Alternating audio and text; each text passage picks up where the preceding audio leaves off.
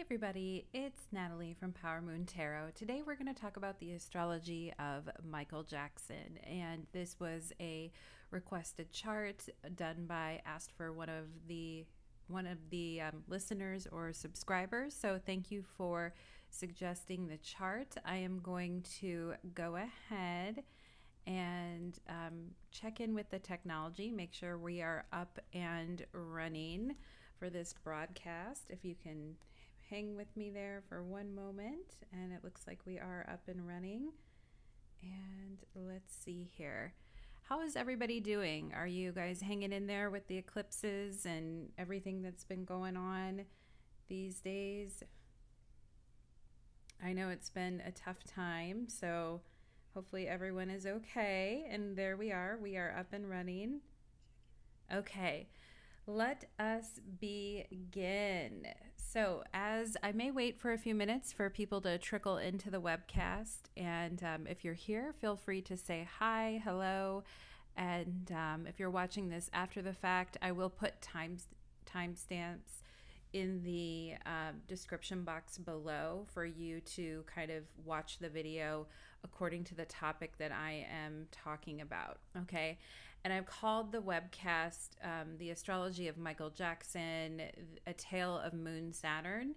And you can see up on the screen right now, I do have a quote by Michael Jackson where he's talking about success and how success can actually bring loneliness and separateness. And when we talk about, you know, feeling lonely or feeling separate from people, that is very much like a moon Saturn type of an issue, and he does have a very prominent Moon Saturn square in his chart, so we will be talking about that. And I think I'm going to go ahead and share some of the history of Michael Jackson while we're waiting for people to kind of pop in. And let me go ahead and bring up the chart is in the background there. And I'm sure everybody knows who Michael Jackson is. He's one of the most like culturally relevant figures of our time. And there is a lot of controversy surrounding him, which, you know, I will touch on in this webcast, although I am not going to be, well, I may give a little bit of personal opinion on things. I always try to say I'm not going to do that, but knowing me, I probably will. But anyway, Michael Jackson was born on August 29th of 1958, and he died June 25th in 2009. And he was known as the King of Pop, and he was widely regarded as one of the most significant cultural figures of the 20th century. He influenced artists across many genres during his 4-decade career.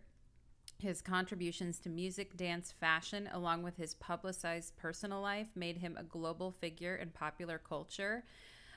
Through stage and video performances, he popularized a complicated street dance moves such as the moonwalk. And there you can see him moonwalking where he's going backwards like that. Isn't that cool? The moonwalk, which he named, as well as the robot.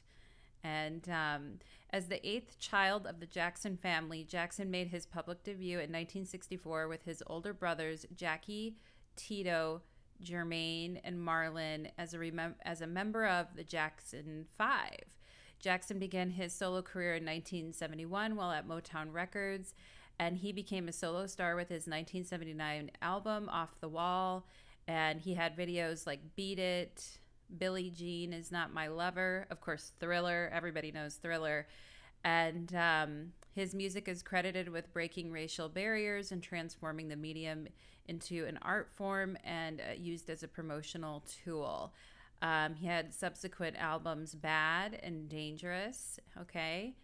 And my favorite Michael Jackson song was Smooth Criminal. And if you guys have a favorite Michael Jackson song, you can certainly leave that in the comments. The old Annie, are you okay? Are you okay, Annie?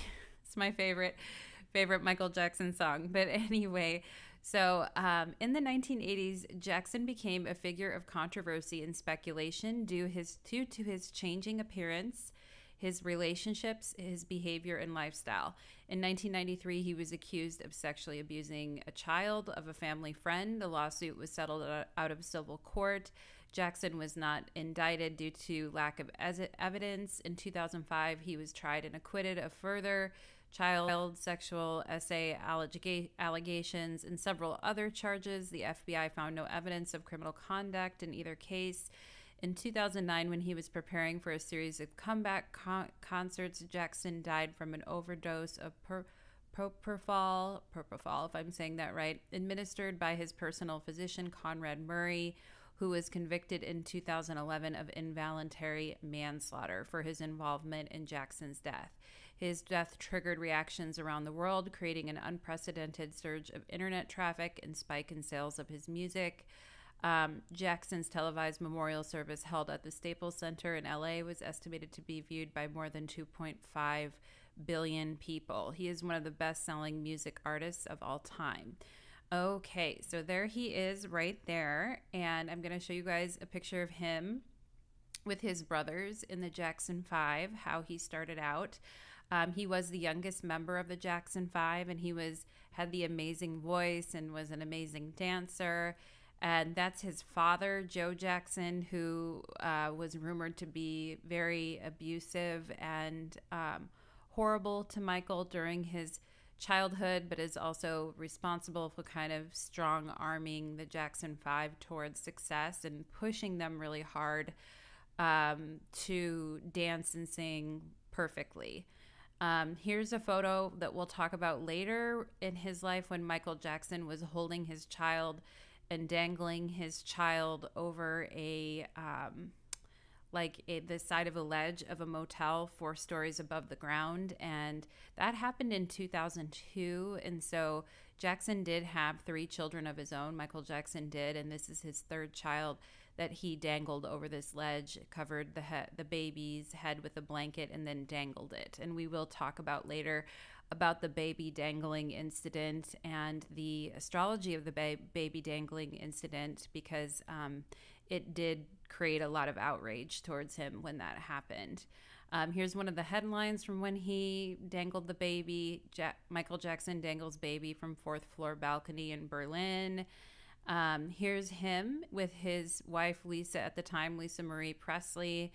They were married for a couple of years. He married her during the height of the allegation against him for abusing children. So that was, and the marriage did not last, but anyway. And then that's just a page there. And then here's a picture of him earlier in his career. He would wear the flashy clothes and the glove and all of that. And here's him later in life when his appearance had significantly changed. And, people oftentimes made very mean and rude comments about his appearance and also about the color of his skin, which was almost, like nearing white at the time of his death. Now, he did have a skin disease, according to Jackson, that caused his pigmentation to be off. And then here is a picture we're going to talk about later when he was doing a We Are the World song benefit with Willie Nelson, Lionel Richie, Tina Turner, Cyndi Lauper. Here he is right here. And he did this benefit, this huge benefit to raise money for poor families in Africa. So we will talk about that later too.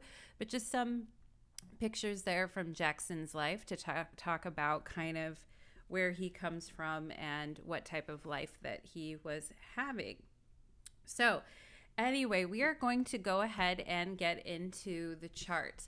Now, let us begin.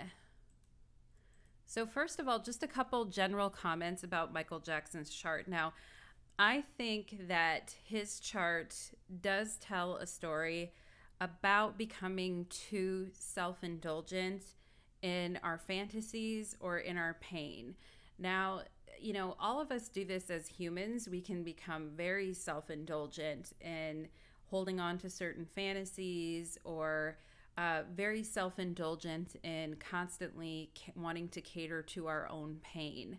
And as human beings, we really have to watch our tendencies to become very self-indulgent in those particular areas and make sure that we're living in reality, because it can really stunt our maturity and stunt our growth as human beings if we are you know, totally indulging in fantasy and totally indulging in our pain all the time.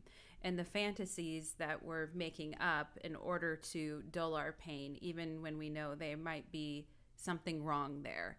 So, anyway, I just wanted to mention that because there is that side of his chart. And as you can tell, Michael Jackson is a Pisces rising, and he has the moon in Pisces rising on his ascendant. Because he is a Pisces rising, Jupiter is the ruler of his ascendant, and that Jupiter is in a conjunction, an out of sign conjunction with the Neptune in Scorpio. And so, because he's a Pisces rising with the moon rising, he is very sensitive, he is very emotional, he is very dreamy. And then he also has the ruler of his ascendant in a conjunction with Neptune as well. And so there is that escapism into fantasy, and there is that indulgence in fantasy. And we'll talk about why he was so prone to indulging in his fantasies. A lot of it had to do with his childhood, and we'll talk about that as we go throughout the reading. But just right out of the gate, we can see that he has a very fantasy prone type of a chart, or wanting to live out fantasies. And we know that he had a big ranch called the Neverland Ranch that was like full of, you know, amusement park games. It had animals, it had a huge movie theater, it had a big pool. It was like a place for kids to go and have fun. It had like trains going around the park. Like, it was just this massive amusement park, entertainment kind of place for kids to go and have fun. And Jackson himself was like a big kid in many situations. And so we will talk about that whole thing, okay? And I just wanted to point out the sect of the chart, and we talk about that in astrology as a chart either being a day chart or a night chart. And a night chart is when the sun is below the descendant, and the day chart is when the sun is above the descendant. And the sun is about 4 degrees below the descendant. So we would say that this is a night chart, and that Venus is the most positive planet and Saturn is the most negative planet. And we will be talking about that Saturn a lot. Now, keep in mind, you know, if this chart is off, you know, even a little bit, that because his sun is so close to the descendant there, that, you know, switching between day or night chart could be off. But just to say in this case that the sun is below the descendant, so we are going to read that as a night chart. Now, let's talk a little bit about some of the planets that he has going on. So right away, we can point out the Mars in Taurus. We know that Mars is debilitated in Taurus, and Mars is squaring the Venus and the Mercury. So we will be talking about that. We can also look at this Mercury in Leo retrograde. Okay, so he's got the retrograde Mercury there. And we can also see that his Saturn is in Sagittarius. And Michael Jackson was born August 29th, and Saturn had just turned direct in Sagittarius 5 days before he was born. So he was born very, very close to a Saturn station, and that's going to become important as we look at the impact that Saturn is having on his moon. And I mentioned earlier that Saturn is in a square with his moon. Saturn is creeping up on that moon, so Saturn is in the superior square to that moon, and it is the most malefic planet in the chart. So that Saturn squaring his moon in Pisces is going to have a very strong effect on him, and we'll talk about what that must have been like for him and what he experienced as a result of that. Okay, so let's go ahead and move on. And I want to just start with his ascendant. So we are going to begin talking about his ascendant in Pisces. Now, a couple things I want to bring up here too is the very complicated pattern. You know, before we get into his ascendant in Pisces, I just really want to point out this Mercury, Venus, Uranus configuration here in his 6th house, okay? And we're going to end up talking about this little get up over here quite a bit, and also his Sun Pluto conjunction in Virgo. So I just want to point that out too, because I think it's important. And this is a very complicated area in his sixth house here, along with this moon square Saturn, are two of the most complicated areas of his chart, in my opinion, especially because the Mercury and Venus is squaring the Mars, and the Saturn is squaring his moon. So it's a very complicated, these areas of his chart are highly complicated and are going to be interesting to look at. So without any further ado, let's go ahead and talk about his ascendant in Pisces. So when we talk about ascendant in Pisces, I'll read you guys some of the qualities of a ascendant in Pisces. So Pisces ascendant, a person could be softer, feminine, passive, sensitive, compassionate, receptive, artistic, creative, timid, pretending, okay, or liking to pretend, make-believe, dreaming, ultimate understanding, generous, charitable, and non-judgmental. So those could be some of the good things about being a Pisces rising. Some of the more negative aspects about being a Pisces rising could be somebody who is elusive, somebody who is a swindler, is manipulative, someone who is always playing the victim all the time, who is in a poor me martyr complex, someone who has a savior complex while also being very immoral at the same time. Pisces rising. Pisces is associated with poisons, opium, addiction, chaos, clouds, carelessness without thinking, being confused or acting confused as a crutch when you know better, okay, and seductive martyr routines. So those could all be negative aspects of being a Pisces rising. Now, Michael was very sensitive and very feminine in a way too, very artistic. And, it was hard to tell with him. And I think, one thing we can point out is the ruler of his ascendant, that Jupiter is in the 8th house. So there was so much about Michael that was a mystery. But he was also incredibly childlike. And sometimes when he would give interviews, I have a quote from him that I think is very Pisces. And he would say, "I'm still fascinated by the clouds in the sunset. I was making wishes on the rainbows yesterday," So it's like, I'm still fascinated by looking at the clouds and the sunset. And I was making a wish on the rainbow yesterday. I mean, that is very, ruler of the ascendant conjunction Neptune. That's also very Pisces rising, moon in Pisces, like very much like stars in your eyes kind of dreamer. I was looking up at the clouds and I was like, whoa, this type of energy is a very Pisces type of a thing. Pisces can have a very dreamy, artistic, sensitive side. They may have a love of the abstract as well. And I think that's even increased because, like I mentioned, the ruler of his ascendant is in a conjunction with a Neptune. So that's even more of that kind of like dreamy, vibing out kind of energy. And I think he's even more and more sensitive on top of that because of his moon being in his 1st house in Pisces.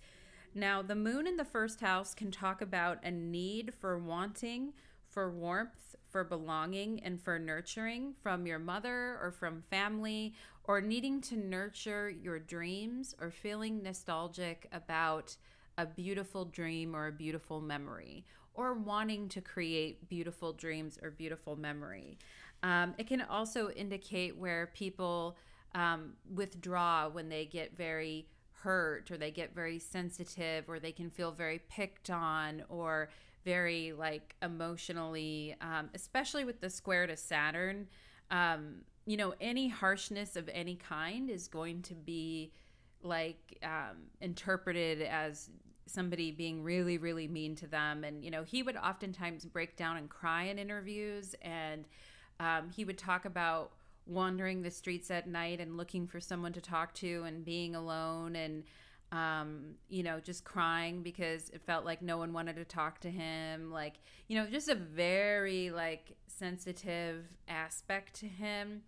And so we can see that particularly with the moon in the first house, like family, mother, family memories. All these things are going to be very important.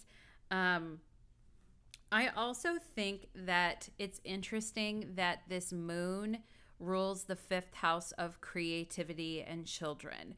Now, the fifth house in astrology, like I said, it has to do with games, talent, dancing, artistry, children. Having your own children is the fifth house, creativity, art, drama, dancing, music, and he has the ruler of his fifth house rising in his first house, which, his whole life, he, was always like dancing and singing, and he loved playing games, and he put an amusement park in his house, like, total fifth house, kind of like with the moon there, wanting to create memories of fantasies and adventure, and kind of like a fantastical world where you're like a Peter Pan and you never grow up and everything is fun and games. And but I also, so there is that side of him having the moon rising and the moon ruling the fifth house, but I also think it speaks to his incredible talent as a dancer and as an artist as well. Now, the fifth house, particularly in Vedic astrology, has to do with past life credit, and the ruler of the fifth house is always positive. And the fifth house brings, positive karma, positive past life benefit. And so, he has this incredible talent that comes out of him as a child. He's 8 years old in the Jackson 5, like dancing the robot on the center of the stage, like, singing and dancing and just everything that the fifth house is in that way. And I also think it's really interesting that he popularized a dance called the Moonwalk. And because the fifth house is the house of like dancing and expressive dancing and creativity, in the ruler of his first house, like he comes up, well, he didn't make up the Moonwalk, like that dance existed before him, but he really popularized the Moonwalk, and that was like his signature move. Now, I just think it's funny, he has the moon rising in the first house, which rules his fifth house of dancing and art, and he becomes associated with moonwalking. Now, the moonwalk is a famous dance move where you create the illusion, or you create the appearance or illusion that the dancer is gliding backwards while trying to walk forward. And it's in that creating of the illusion of moving backwards while moving forward that creates the whole sensation and the whole visual illusion of someone like moonwalking. And, Pisces is so much about that illusion, or creating that illusion, and creating an illusion through dance or through the movement of his feet, which is also very Pisces, because Pisces rules the feet, like creating illusions through dancing and moving the feet through a moonwalk. Very moon in Pisces in the first house. And keep in mind that the symbol for Pisces is the two fish swimming in different directions. So it looks like his feet are moving in two different directions, which creates the illusion of the moonwalk. And so, I think that moonwalk was made for him to popularize, and it was made for him to do, and it really did become his like signature move. So I think that is very interesting too. Jackson also made a quote that said, "My mother is wonderful. To me, she's perfection," which in astrology, we would look to, the moon to how someone feels about their mother. Now, if moon is mother and the moon is squaring Saturn, I also wondered, maybe was his mother depressed? Did she have issues, etc.? But he really loved his mother a lot, where he didn't have as positive things to say about his father. Now, when we think of the sun representing the father, this sun in Virgo is in a conjunction with Pluto. So an obsessive, controlling, perfectionistic father who would come down on him for every little thing that he did wrong. Where mother was this, saintly, wonderful perfection figure who probably also was very depressed as well. She had 10, I don't know that she was depressed, but maybe. She had 10 children of her own, and they grew up in this little tiny house. And her husband was, you know, very controlling and abusive, and also cheated on her multiple times as well. So I imagine the mother's, you know, his mother was very close to him, but I also wonder how her mental health was with the moon square Saturn and the obsessive, controlling every detail of their lives father with the Sun Pluto conjunction in Virgo. So we can already see, you know, the mother and father stuff kind of popping up in the chart there. And anyway, his mother was very religious as well. His mother was a Jehovah's Witness and was very religious. Now, as I mentioned, the fifth house is associated with play, recreation, video games, amusement parks, parties, finding joy, dancing, acting, children, our talents, cinema, music, and entertainers. Now, I think it's really interesting that the public, which the moon represents, of course, the public at large, that the public feels so very close to Michael Jackson as an entertainer, even after all the allegations and things that have come out. So I think that that's really interesting too, that I mean, we'll talk more about his, you know, issues with the public and stuff later. But, you know, basically he turned his house into his Neverland Ranch. He turned his house into a dream fantasy for children. Okay, and nothing says ruler of my fifth house of children and the moon in Pisces being like a fantasy dreamland for children. So a lot of people questioned, you know, like Michael's love for children and why he loved children so much. And we'll talk about that a little bit later. But you can see like the fifth house does represent your children that you may have in this lifetime and just your attitude towards children in general. Now, Michael Jackson did have children of his own. He had 3 children of his own, but he also had his attitude towards children was very interesting in general, but he was all about creating this home fantasy for children to come and visit him there. And that's very, you know, moon in Pisces ruling the fifth house in the first house. I want to bring all the children to me type of thing. So anyway, so some of Michael Jackson's, you know, he has the ruler of the fifth house of children rising in his first house. And some of his quotes about children, I'm going to read to you guys. It says, children are the face of God. Okay, so that's a quote from Michael Jackson about children being the face of God.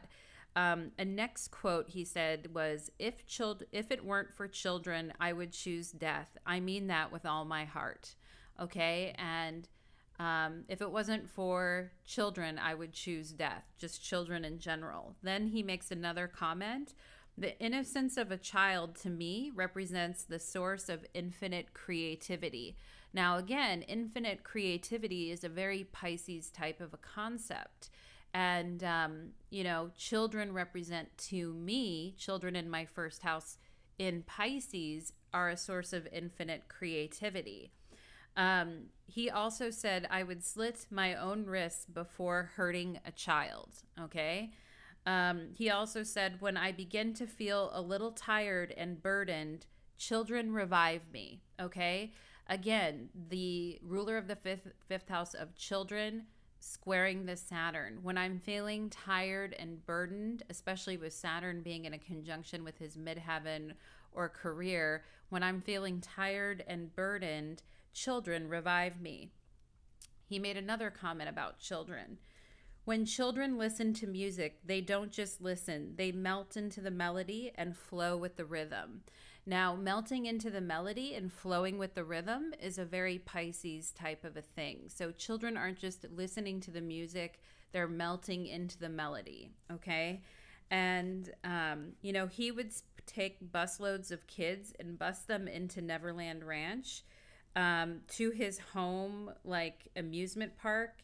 And, you know, a lot of people said that he hung out. Now, he was like a 45-year-old man at the time, like spending a lot of time hanging out with children. And it's like, okay, that's kind of weird, you know, unless it's like your own kids and you're taking them to do things and you're hanging out with your own kids. It's kind of weird to just socially want to spend all of your time with children as a 45-year-old. And, you know, we're going to talk about the weirdness that was there, and also the emotional maturity that was like very stunted in him, I think, because of his own childhood. But I also think he probably hung out with children all the time. I mean, and again, I'm not being naive here, because, you know, there could have been improper relations with children. I'm not trying to, you know, say that there wasn't or cover anything up by any means. I'm just trying to show you guys the chart here, because I think he probably hung out with children so much because he was depressed, lonely, and sad. Now, you know, Saturn is the ruler of his 12th house, and that Saturn is squaring the ruler of the 5th house of children. So it's like, I bring children to my house because I'm depressed, lonely, and sad. You know, now, is that healthy for a 45-year-old to be spending all their time with children, all that are not their own, like for social purposes, not for like their job or they're a teacher or whatever, but just like that's what they want to do, is spend all their adult time with children that are not their own. Anyway, I'm not going to go off on that, but I will leave it. We're going to talk more about that, but I will leave it up to you guys to decide that. And publicly, I think it made people uncomfortable. You know, the 10th house is our public reputation, and his love of children definitely like damaged his public reputation, or his public reputation was damaged by his love of children. So we will take a look at that a little bit later. Now, it's interesting because Michael Jackson said growing up that, or not growing up, he said that his most biographical, if I can talk, he said his most biographical song that he ever wrote was a song called Childhood from the movie Free Willy 2. And the song is about longing for nostalgic memories that were taken from him because of having to grow up too soon. And basically it's a song he wrote for the movie Free Willy 2, and the lyrics go, "People say I'm not okay because I love such elementary things." Now, what does that mean? Because I love such elementary things. Is it because people say I'm not okay because I love children, or because I love playing, or because I love games or amusement, or anyway? But it says, people say I'm not okay because I love such elementary things. It's been my fate to compensate for the childhood I've never known. Have you seen my childhood? I'm searching for that wonder in my youth, like pirates in adventure dreams of conquest and kings on the throne. Now, you know, searching for something that isn't there is very Saturn and Sagittarius. Now, his own childhood was basically taken from him because of, you know, his abusive father, and they always had to practice after school every day. They couldn't hang out with other kids. It was practice, practice, practice all the time, like working hard towards a dream, Saturn and Sagittarius. But then later in life, going searching, which is very Moon and Pisces square Saturn and Sagittarius, like going searching for lost memories and lost dreams and lost nostalgia that you didn't have when you were a childhood. And, you know, as astrologers, or as people interested in astrology, when we're looking at, you know, indicators of childhood, like what was someone's childhood like? How was their childhood? If you were to ask yourself that question and look at a chart and wonder about that, the first thing you would probably look at is the moon, because the moon definitely signifies family, you know, childhood, history, moments when we're at our most vulnerable. And the moon signals what we need when we're most vulnerable. Like, what do we need? And, you know, when he's most vulnerable, he needs to escape into fantasy and be generous and give all these kids, you know, time to wander around Neverland, you know, all the things that he needs to discover, all his lost dreams and memories from childhood. And so we would look at the moon. Now, if we see the moon squaring Saturn and we're talking about our childhood, we could talk about a childhood that was like overly serious, a childhood that was overly religious or overly strict. I have a good friend of mine who has the moon square Saturn, and she grew up in a Mormon household, very strict, and Saturn in her fourth house and Moon in the first house, very, very strict childhood, and didn't get to do like a lot of the normal fun things that you would do as a young girl growing up, because she grew up in this very restrictive environment. And Michael's mother was a Jehovah's Witness, so they didn't celebrate holidays, they didn't celebrate birthdays, they didn't do any of that stuff. And because he was always working, I mean, he was in the Jackson 5 when he was 8 years old. And so he said every day after school, they would come home and they would practice and rehearse for 4 to 5 hours at a time, 5 days a week.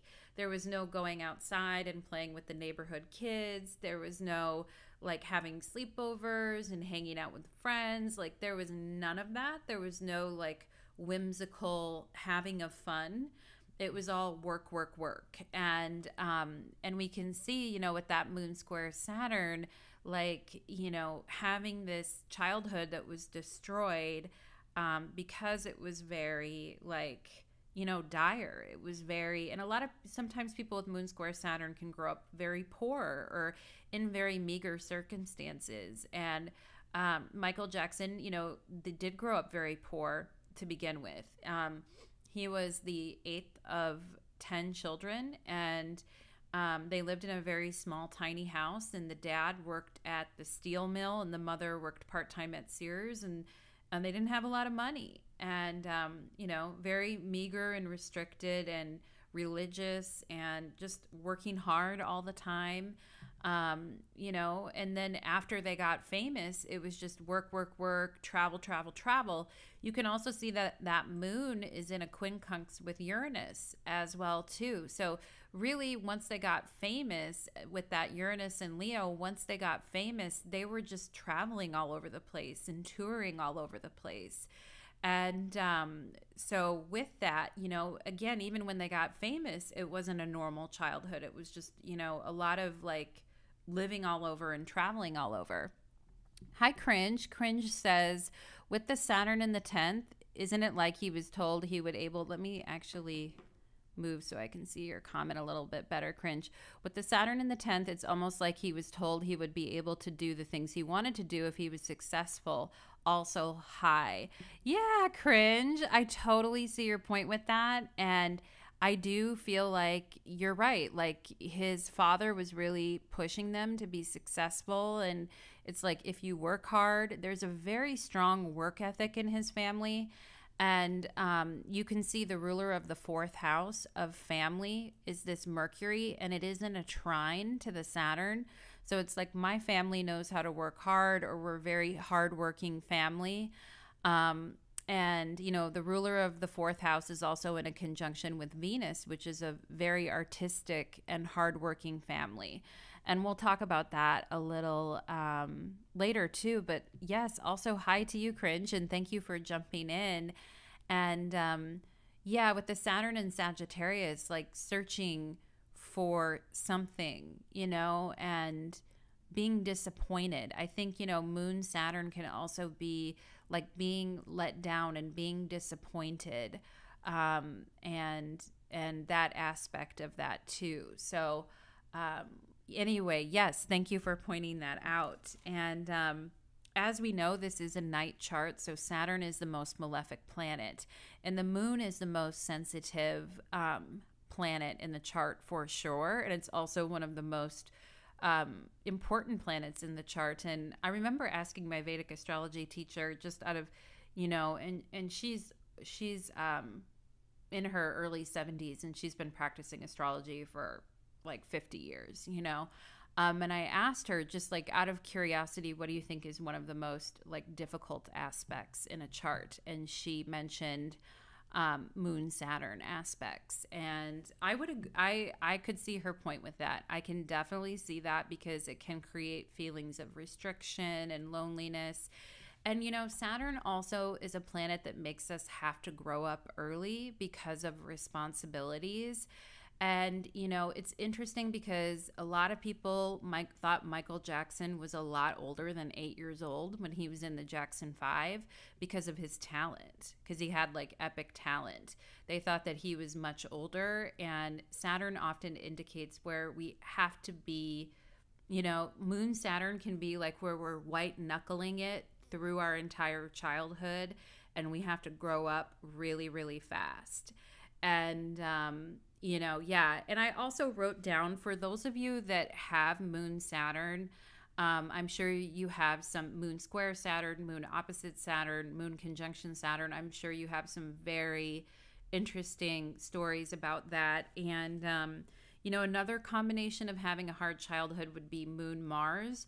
That could be a parent that has impulse control issues, anger issues, physical abuse issues in the family, people screaming and yelling and slamming doors and handling anger in a very bad way, like a walking on eggshells type of a childhood, where like a Moon Pluto childhood could be a childhood where it's very destructive and there's a lot of betrayals and abandonment in your childhood, and it destroys your ability to be able to trust authority figures, and like your whole home is destroyed or ruined. And so for those of you who have difficult aspects with Moon Saturn, Moon Pluto, or Moon Mars, like I'm sure you have some really harrowing stories that maybe not every single person. I know I have Moon Pluto in my chart, and that is very true for me as far as the betrayals and the abandonment and the lack of being able to trust people around you in childhood. So yeah, I mean, the moon is a very, very sensitive and important planet in a chart, and when it is being hit by either Saturn, Mars, or Pluto, I think there is problems. There's definite problems in the childhood. The other thing that I would look at for indications of a childhood gone wrong would be the ruler of the fourth house, because the fourth house represents happiness and family and the foundation in our chart. I would also look for planets in the fourth house and the ruler of the fourth house. In the branch of astrology that I study, Renaissance astrology, the fourth house ruler is associated with the father as the foundation. So I would also be looking for indications with the fourth house ruler about how the father was and how the foundation of the family was. Edwina says moon opposite Saturn here. Yes, Edwina. I totally feel, yep. Namaste, my friend. Edwina says that she has moon opposite Saturn here, and had to grow up way too soon. Yep. Moon Saturn, you don't get much of a childhood. You don't get much of a luxury of having one, because there could be, poverty. There could be issues with having to step up and raise the siblings, or a parent leaves. And, there can be a lot of rejection as well with Moon Saturn. Mother could be out of commission. I remember I had a friend of mine in high school whose mother, she was highly, highly depressed, and my friend would have to get her out and throw her in the bathtub and get her dressed, get her own mother dressed, and throw her in the bathtub to get her ready, because she just couldn't even. And my friend ended up having to pay money to help support her mother as a teenager growing up. So yeah, Moon Saturn is a tough one. That is a very, very tough one. I would also say, Moon in Capricorn, that's very square Pluto or something like that, or Those are tough ones. Yeah. And Moon Neptune, cringe. Yes. I left out Neptune, but I would also say Moon Neptune. You have Moon conjunction Neptune, and the way I look back on my childhood is like a fever dream. It was never violent or anything. It was just emotionally turbulent relationship with mother. Yeah, cringe. Definitely. I left out Neptune, but yeah, I would also say Moon Neptune is a tough one too. Moon Neptune can be addiction issues or codependent mothers, and really confusing situations, and also parents that have addiction issues as well. So yeah, those are tough ones. And the fact that Michael Jackson had such a rough childhood, really. And I also think Moon Saturn, particularly in his case, like stunted him. And he was like, even as a 40-year-old adult, he was like, talking to him was like talking to like a child, like talking to like a 10-year-old child. So I do think sometimes like it's so bad that it like emotionally like stunts people from like, it's like you're forced to grow up earlier, but then there are like, even for me, I know that like, growing up in a very like abandoning environment, that there's certain things that you're not taught to do as a child that as an adult you have to learn how to do on your own, and that can be very embarrassing. And some people are still very childlike, and I think Michael Jackson, like, it was that way for him. Some people can work through that and become adults, but other people really struggle with that. And it's weird for him because he did have immense talent, but at the same time, he was very troubled and, lonely. And I think Moon Saturn can also feel very, very lonely at times. And he also had a terrible time sleeping. Now, keep in mind, Saturn is the ruler of the 12th house. Now, the 12th house in astrology does have to do with sleeping and our ability to sleep.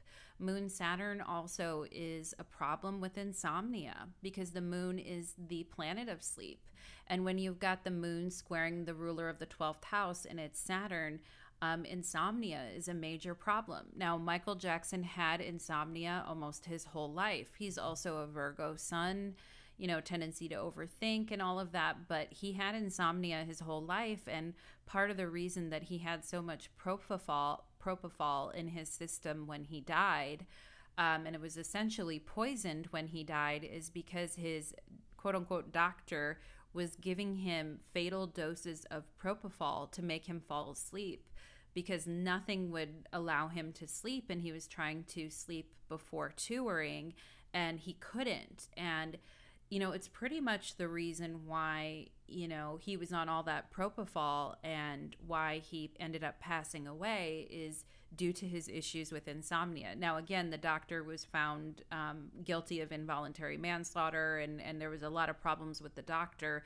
that gave him that fatal dose. But at the same time, his issues with insomnia were horrible. And that is a very Moon Saturn thing too, having issues with insomnia. The other thing that Michael Jackson would talk about in his interviews and things like that was anorexia, and the fact that sometimes he would just totally stop eating when he was emotionally upset.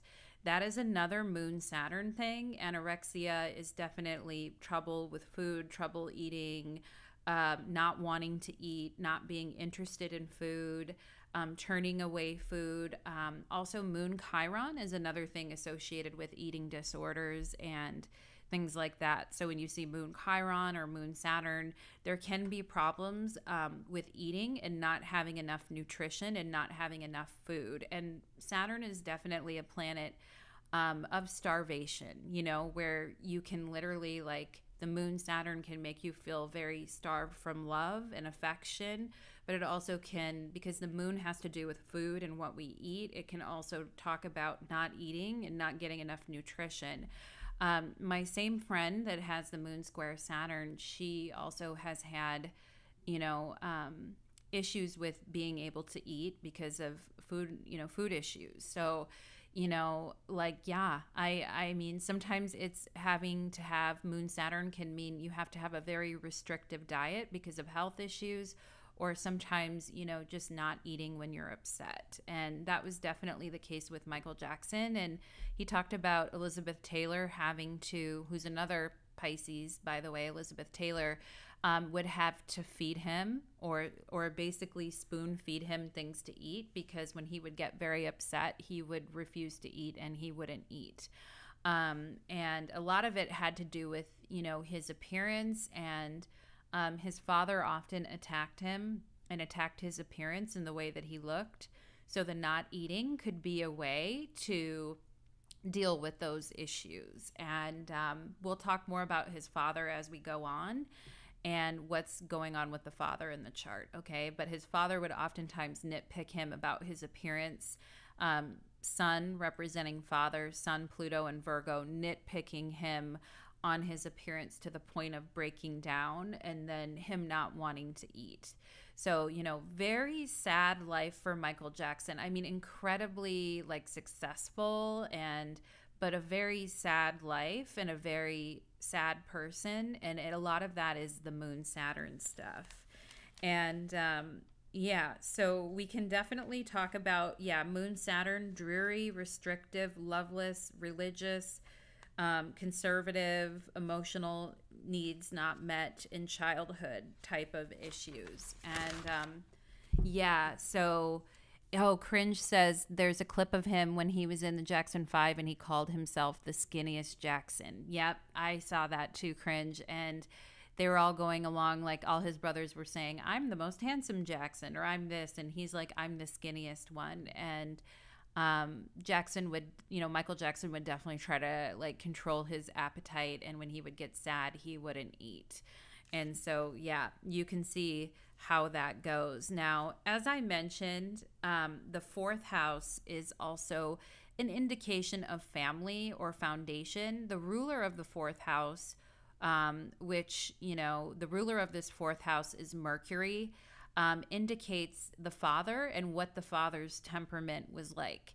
Now, right away, you will notice that the Mercury is retrograde at 25 degrees Leo and in a square to Mars. So seeing that, even if I didn't know Michael Jackson and he just came to me for a reading, I would have asked him about a sad childhood. And, if at times he neglected his own needs for work, or if he had a very disciplinarian father, the ruler of the fourth house, trine Saturn, that would get very angry at times. The ruler of the fourth house being father square the Mars, okay, squaring the Mars in Taurus. Now, keep in mind that, if father is represented by Mercury in Leo, retrograde square Mars. So Mercury square Mars in and of itself could be a very angry and belligerent father who hurls insults at the child, and when we think about Leo and Taurus, especially when involved with a Mercury Mars square, very stubborn, very angry, very selfish, me first, jealous behavior, putting his foot down, father putting his foot down and not letting up, a very aggressive, violent father. And Michael Jackson talked about how he did have a very abusive childhood, and his father, if they would get one note wrong or they would dance incorrectly one step in one way at all, he would get out his belt and whip them. And that, he used to get sick even as an adult when his father would come around. Now, of course, he has a lot of siblings, and a lot of his siblings have talked about the father and sometimes said it's true and sometimes said it's not true. I mean, I think I'm guessing it's true. And looking at the chart supports that with the abusive father. Now, the other thing that I would say too is that the father is also in a conjunction with the ruler of the third house of the siblings. And so you could see how here the father may side with the siblings and then create issues with the siblings, amongst the siblings, because we've got the father and the siblings in a conjunction together, squaring the Mars in the third house of siblings. So that's a very complicated situation, and it's been very weird in interviews, because look at the father represented by Mercury in Leo retrograde. So the story of the father is always flip-flopping in all these interviews. Like sometimes the siblings are saying, oh, he's abusive, he's, he was mean, he was, all of them say he was very strict, right? Father trine Saturn, but it was because he was pushing us and he wanted us to be successful. But it's like constantly the siblings, or the story is constantly changing about the father and the family all the time. Like LaToya Jackson wrote a book that the father had sexually abused her. Ruler of the third house of siblings, Venus square Mars. My father, with my father, ruler of the fourth house, my father sexually abused me. My sibling is saying that my father sexually abused me. Now, the chart seems to kind of indicate that, but LaToya Jackson kept flip-flopping on her story. So she would say because she married an abusive husband, he forced her to say that. So there's all these Mercury retrograde things. And, the ruler of the fourth house of family being this Mercury in Leo retrograde is it's a big problem, because nobody can get their story straight about the family and what actually happened in the family, which is oftentimes very true in abusive families, where the story keeps flip-flopping and changing, and each sibling has a different version of what happened, and there's no consistency. That is a sign that there is a problem with abuse in the family. Now, Michael Jackson himself has said that his siblings were like his father, okay? Ruler of the fourth house of father in a conjunction with the ruler of the third house of siblings. My siblings are like my father, okay? They both, to solve problems, they like to get angry and belligerent at times. Square the Mars, okay? My father and my siblings square the Mars. When my siblings get mad, they like to get angry and violent, or, bullying or things like that. But Michael Jackson said, I'm not like that, though. When I get mad, I turn things on myself. Or when I get upset, I self-punish myself. And you can see the moon squaring Saturn, I self-punish myself. Whereas the father, the family, and the siblings are in a square to Mars. So he probably felt fundamentally different than his siblings and his father, in the sense that they're more aggressive or more outwardly aggressing in situations, where he is not like that. He doesn't want, he runs away from that. And when he's angry, he punishes himself.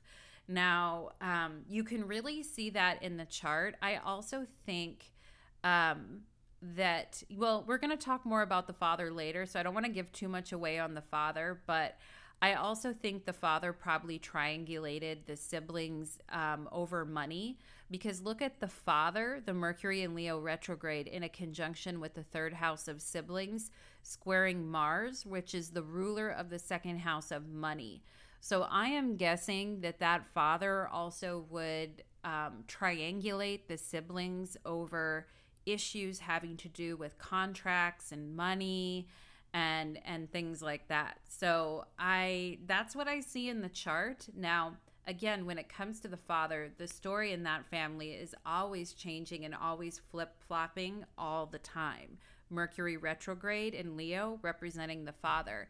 But the chart tells the truth in the sense that the father has a temper. My father is square Mars, Sun conjunction Pluto, the sun being the father. My father is a controlling freak who basically, whacks out on every little single thing that we do wrong and beats us, okay? So that is very much ruler of the fourth house square Mars. Now, again, like I mentioned, Michael Jackson's nature, very different than that. Very moon in Pisces, escaping into a fantasy world type of a thing. Now, I also had to wonder if, you know, the father being represented by the Mercury in Leo retrograde. So if we think about Mercury in Leo retrograde, Mercury has to do with contracts and negotiations. And in Leo, it has to do with a show business family, ruler of the fourth house. Okay, Mercury retrograde in Leo. My father is negotiating all of these contracts, okay, for my siblings and I, in a conjunction with the siblings square Mars. And there's a lot of fighting, yelling, screaming, and disagreements about the money and the contracts. And so you can see that in the chart right away. And it's kind of interesting. When Michael died, he did not leave his money to his siblings or his father. Okay, and you can see Michael's money is the ruler of the second house. Okay, so the ruler of the second house is Mars, square the siblings, and square the father. When Michael died, he did not give any of his money to his father or his siblings. He gave the money to his mother and to his children. And so I think that that's very interesting with the money and the siblings and the father and the contracts and the Mercury retrograde and the negotiations and all of that. And I bet that could get very ugly at times with the father. And I was reading something about Joe Jackson, the father, and how he would get very, you know, I mean, at the same time, he would really fight for them with Motown and to get better deals and to get better record, you know, get better royalties. Like, he would really fight for them to get better contracts and things like that. But I also can see where the father may stoke, you know, conflicts and anger with the siblings and Michael surrounding money. And I think my, like, you know, observations about that are true, because he didn't leave any of his money to his father or to his siblings when he died. Okay, so interesting there. Very interesting, guys, with the money and the father and the siblings and the contracts and just everything going on there. Mercury in Leo retrograde representing the father in plain terms can represent contracts for performers or having to negotiate contract for performers. And square Mars, like I said, can indicate heated discussions, debates, contracts, negotiations for performance royalties. I also think his father was very angry and took his anger out on his siblings and on Michael because of his station in life, because he didn't have any money. Now, again, Joe Jackson, his father, had 10 children and he worked at a steel mill to support the family. And I mean, they didn't have a lot of money, but you know, Mars in Taurus, especially in Taurus, can talk about jealousy and envy and greed when it comes to money and when it comes to material possessions. And I think the father, ruler of the fourth house square Mars, was probably very angry in life because he didn't have the monetary possessions and the, you know, abundance and all of that that other people had because of his situation. And I think he drove his children like that out of anger. And when they messed up, he would take his anger out on them. And so I think that that is very evident in the chart, regardless of how the story just kept changing so many times over and over when it came to the father. So we've got that. Now, we talked about, you know, the control, the anxiety, the perfectionism with the sun in Virgo in a conjunction with Pluto and the way his father was with that. And there's a quote from Michael that says, "When I get upset, I stop eating, sometimes until I'm unconscious." Okay, and again with the sun square Mars, or the moon square Mars, the moon square Saturn.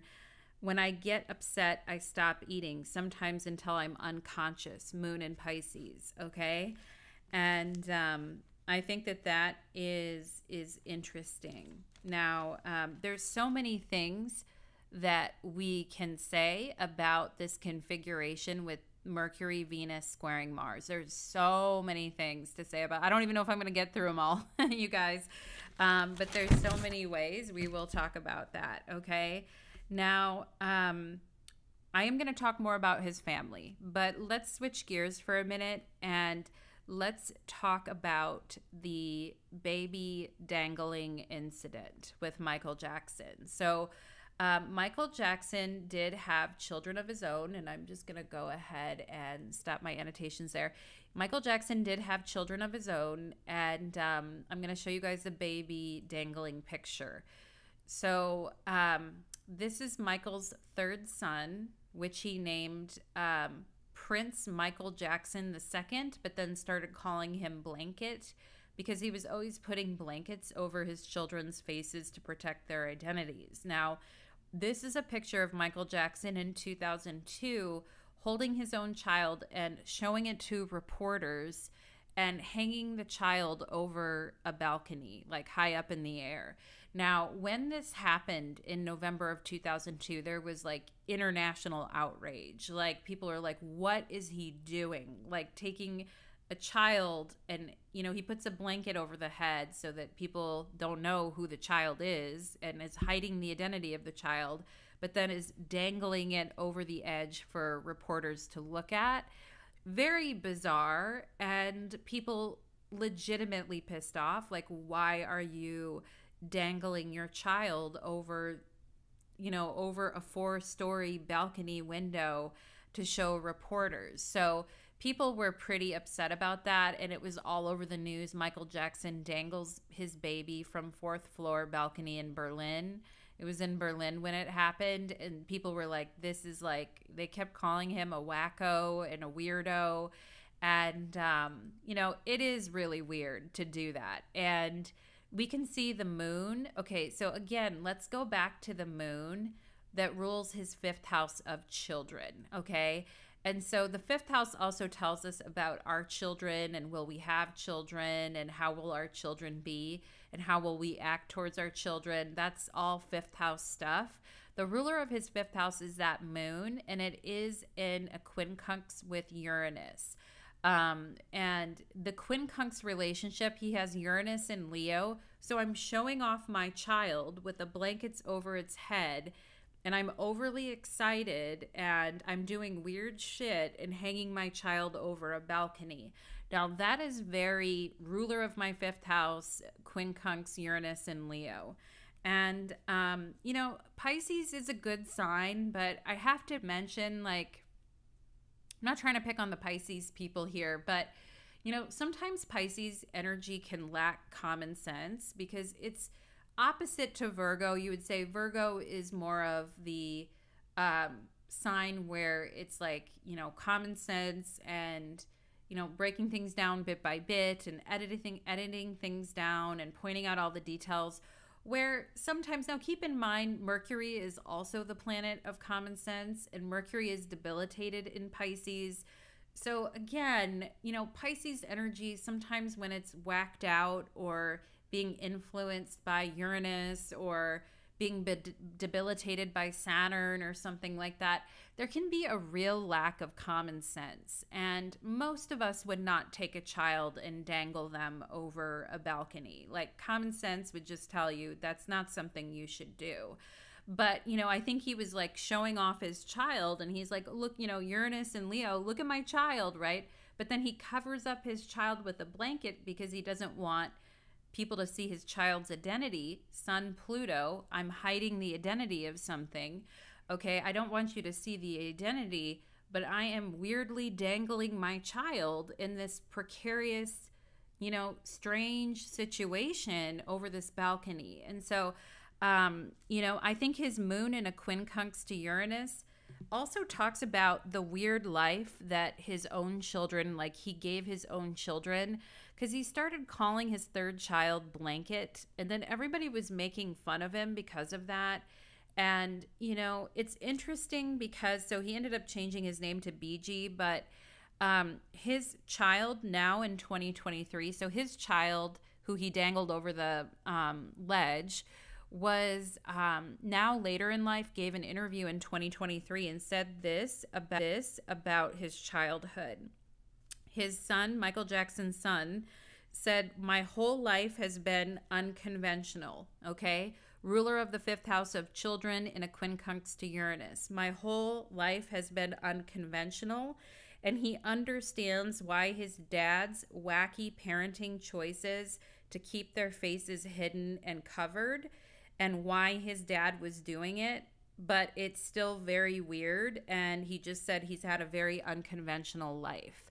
So, yep. And Cringe says, "I think Pisces struggle to understand other people's perceptions of them or don't want it to take it into consideration in the moment." Yes, Cringe. I would agree with you on that. And I mean, I'm not trying to, like we said, we're not trying to pick on the Pisces or people that have, we all have a spot in our chart that is related to Pisces. I mean, everybody has this house that is ruled by Pisces. So, you know, or Jupiter. So we're, you know, we're not trying to pick on Pisces, but they're like, I agree with you, Cringe. I think there can be a lack of common sense with Pisces at times. And yeah, like, it just, and they may not care that much about other people's and, you know, perceptions of them. Or they might be very, very sensitive to people's perceptions of them, but not understand why people don't have a good perception of them. And yeah, so I can see that going on. And like I mentioned earlier, like Pisces can also be kind of careless at times as a negative thing. And when you've got the moon, in a difficult relationship to Uranus like that, it's like taking weird actions that most people wouldn't do, but it's like he does them anyway.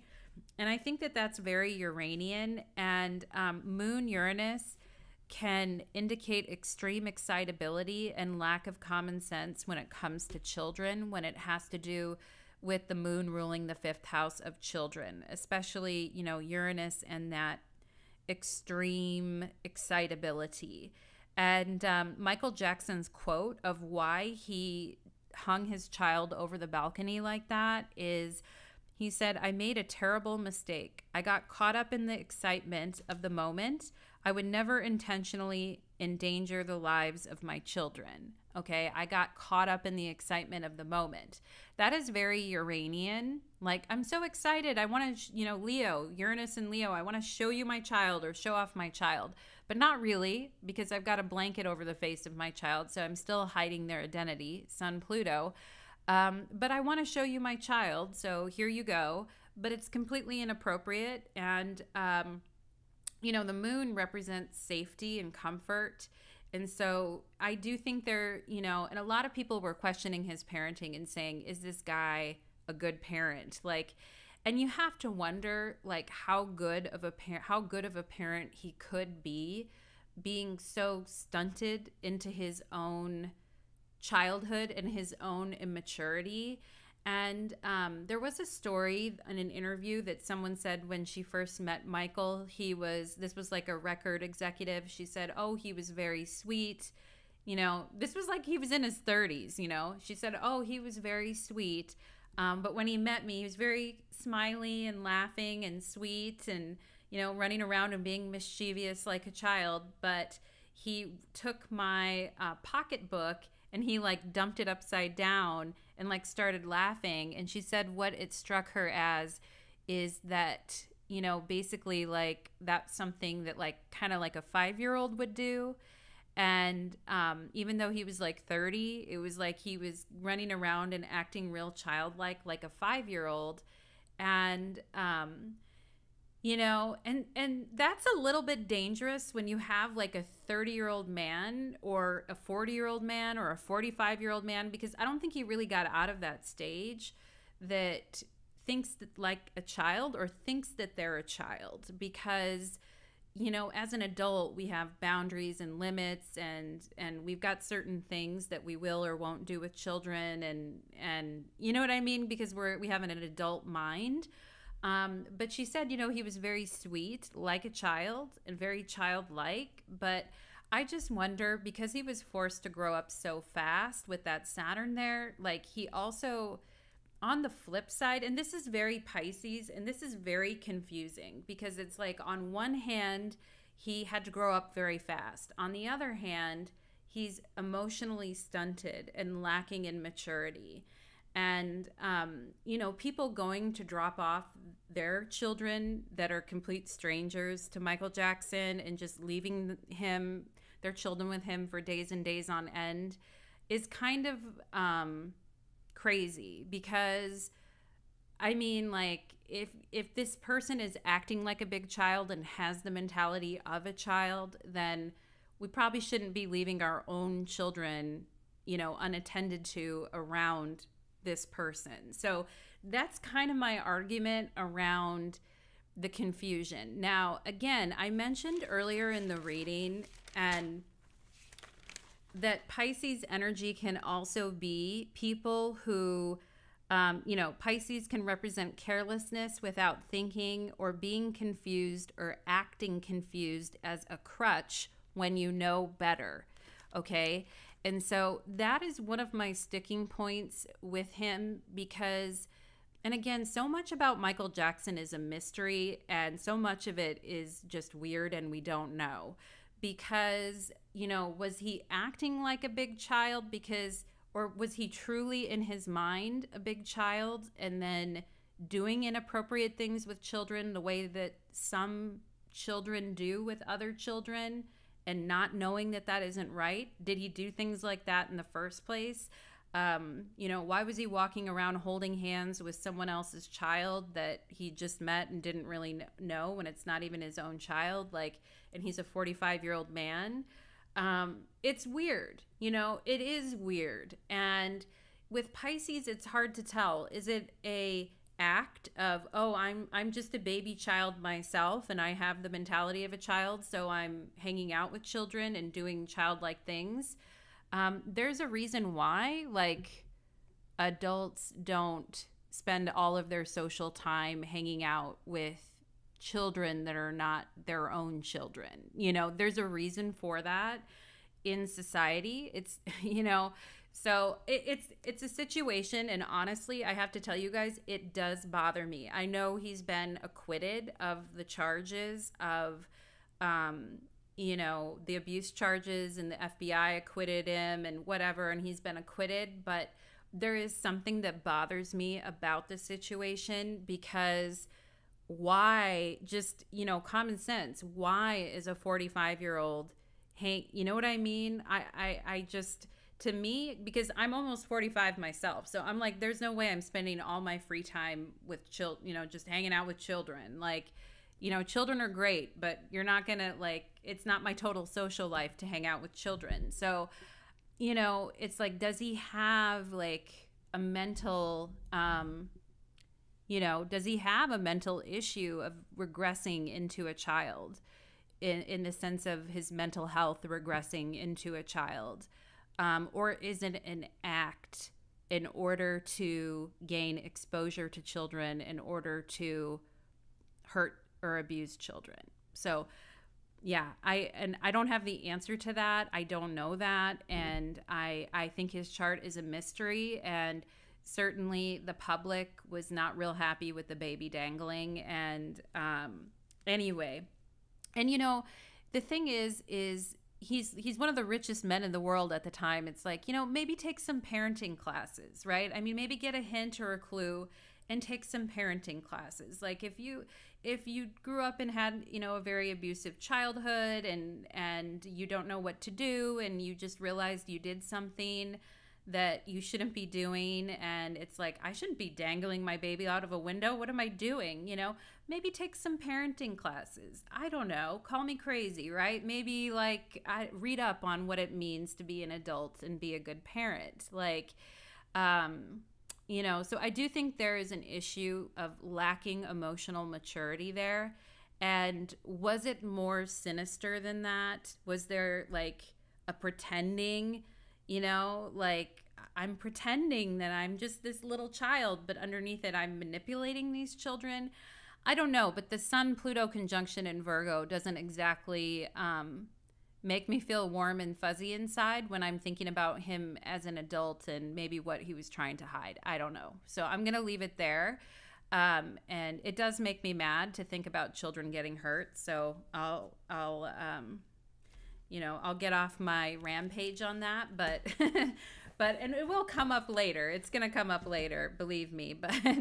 But I do think that is a problem. And the ruler of the fifth house is representing his attitude towards children. It is in a quincunx to Uranus and Venus. So both. So it's like, him having a weird love of children that other people find odd. Venus Uranus conjunction in a quincunx to his moon, which rules his fifth house of children. So I have a weird love of children. Venus Uranus quincunx, the ruler of my fifth house, and people find it weird. And I do think people found it very weird.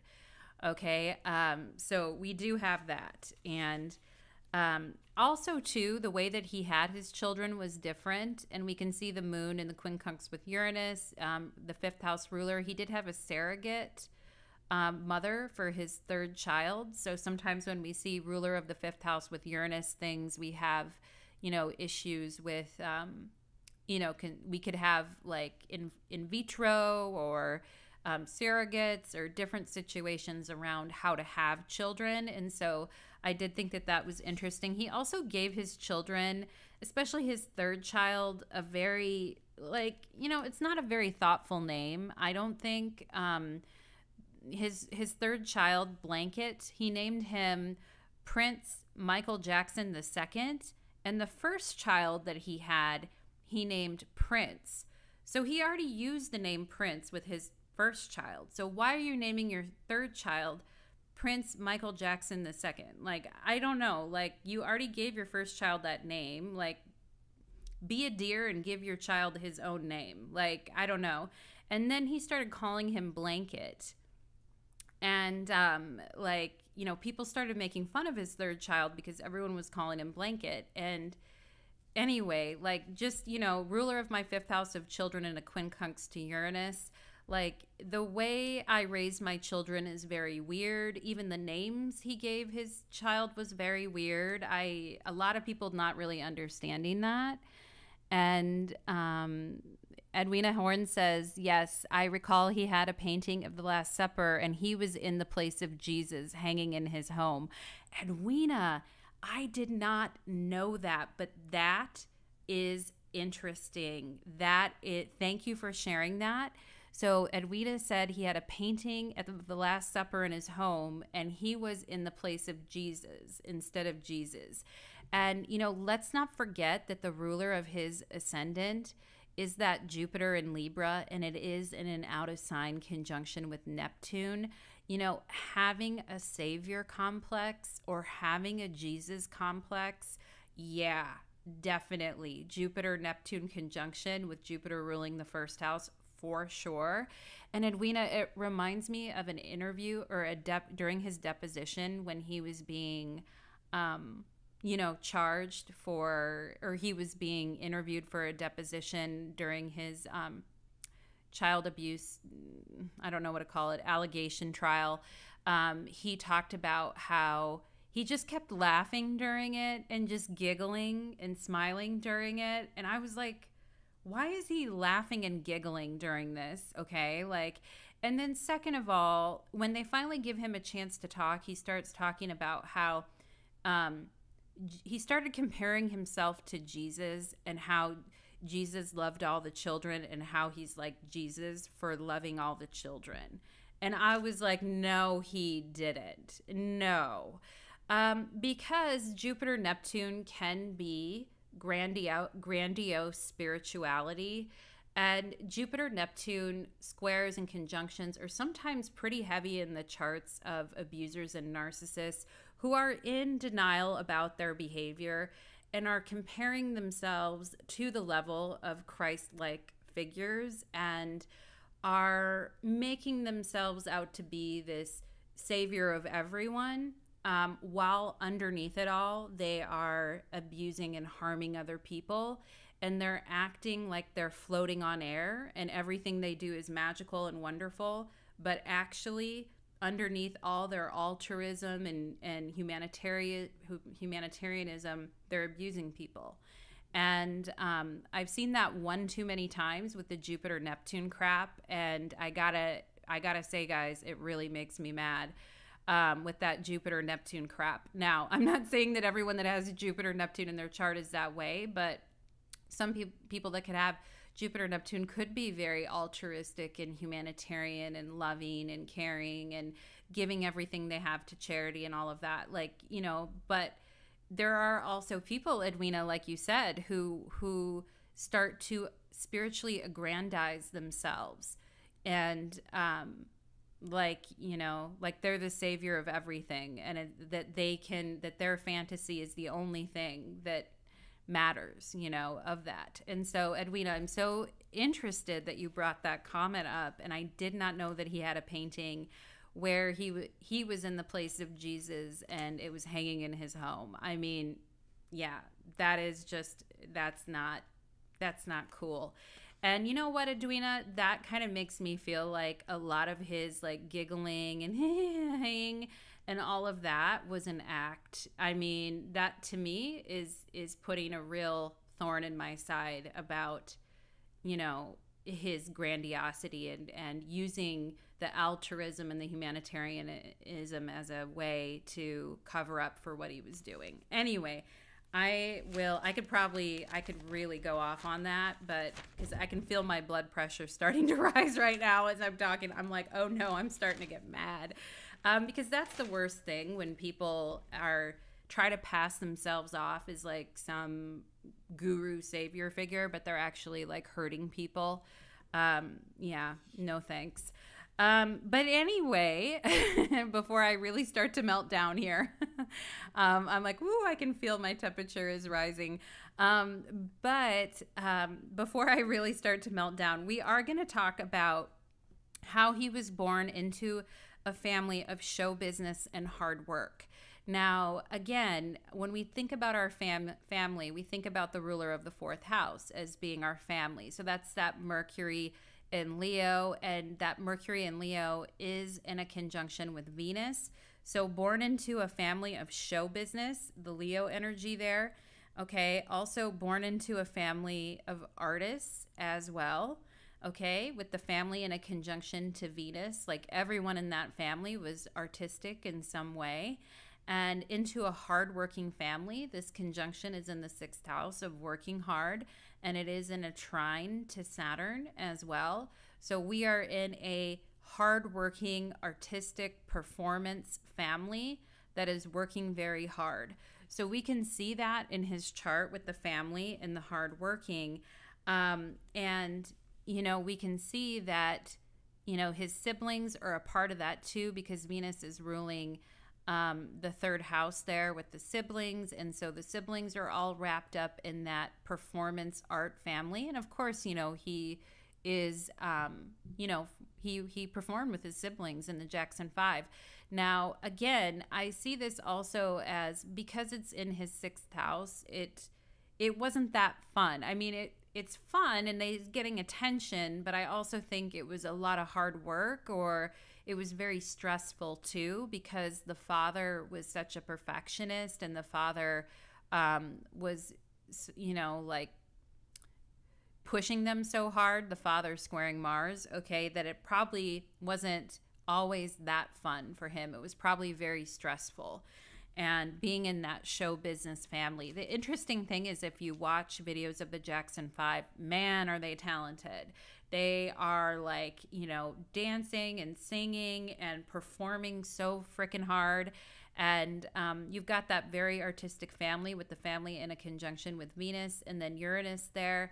Like, just when the Jackson 5, it was like, whoa, like watching their videos. They've really created some timeless art. And we see Venus and Leo in a trine to Saturn. And many times hardworking, successful artists do have Venus-Saturn context, or they do have Venus trine Saturn. very hardworking, disciplined artists. And I think that, you know, his family was kind of full of that energy because it is in a conjunction with his fourth house of family. So, you know, that is a positive thing in his chart. And as we know, Venus is the best benefic in the chart, as this is a night chart. So lots of talent, lots of hardworking entertainers in his family, him and his brothers and all of that. And I just want to make a distinction too, because I'm talking about Michael Jackson's, you know, work in the Jackson 5 and how talented he was. He was. I want to just make a distinction because I think sometimes when people have immense talent or they're really good at something, we assume everything about them is good, or we assume goodness on that person when they're extraordinarily talented. Now, just because somebody is extraordinarily talented and is amazing and hardworking and an amazing artist and timeless art and all of that doesn't mean that they're essentially a good person or that they're doing everything right in life. They may just be really talented.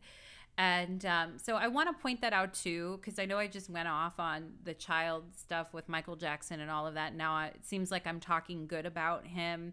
I just want to draw that distinction because somebody can be really talented and come from a really talented artistic family, ruler of the fourth house with Venus, trine Saturn, very hardworking, artistic, all of that.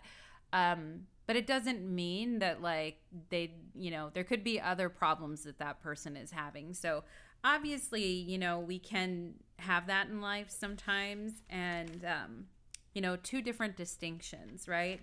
And anyway, yeah, so his father had, you know, them all practicing as artists and working really hard. And as the Jackson 5, I mean, I think you guys probably all know ABC, 1, 2, 3, baby, you and me, all of that with the Jackson 5. I mean, they have some really cute songs, some really good songs and fun songs and art that has endured over time. But again, the father and the siblings are square Mars. So the father pushing them relentlessly, pushing them, you know, to become what they were, and really taking away Michael Jackson's joy in his childhood along with that.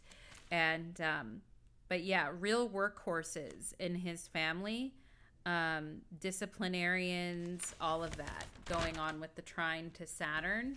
Venus Saturn, oftentimes like Venus trine Saturn or Venus with Saturn, can often indicate quality art that endures over time. So that's a positive thing.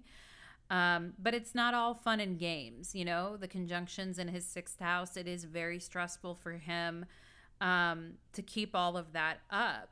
And what's interesting, I've read a story that when they were practicing in their house in Gary, Indiana, they were making a lot, you know, they would make a lot of noise, like dancing and singing and practicing, and their neighbors would complain and make fun of them and say that they weren't going anywhere.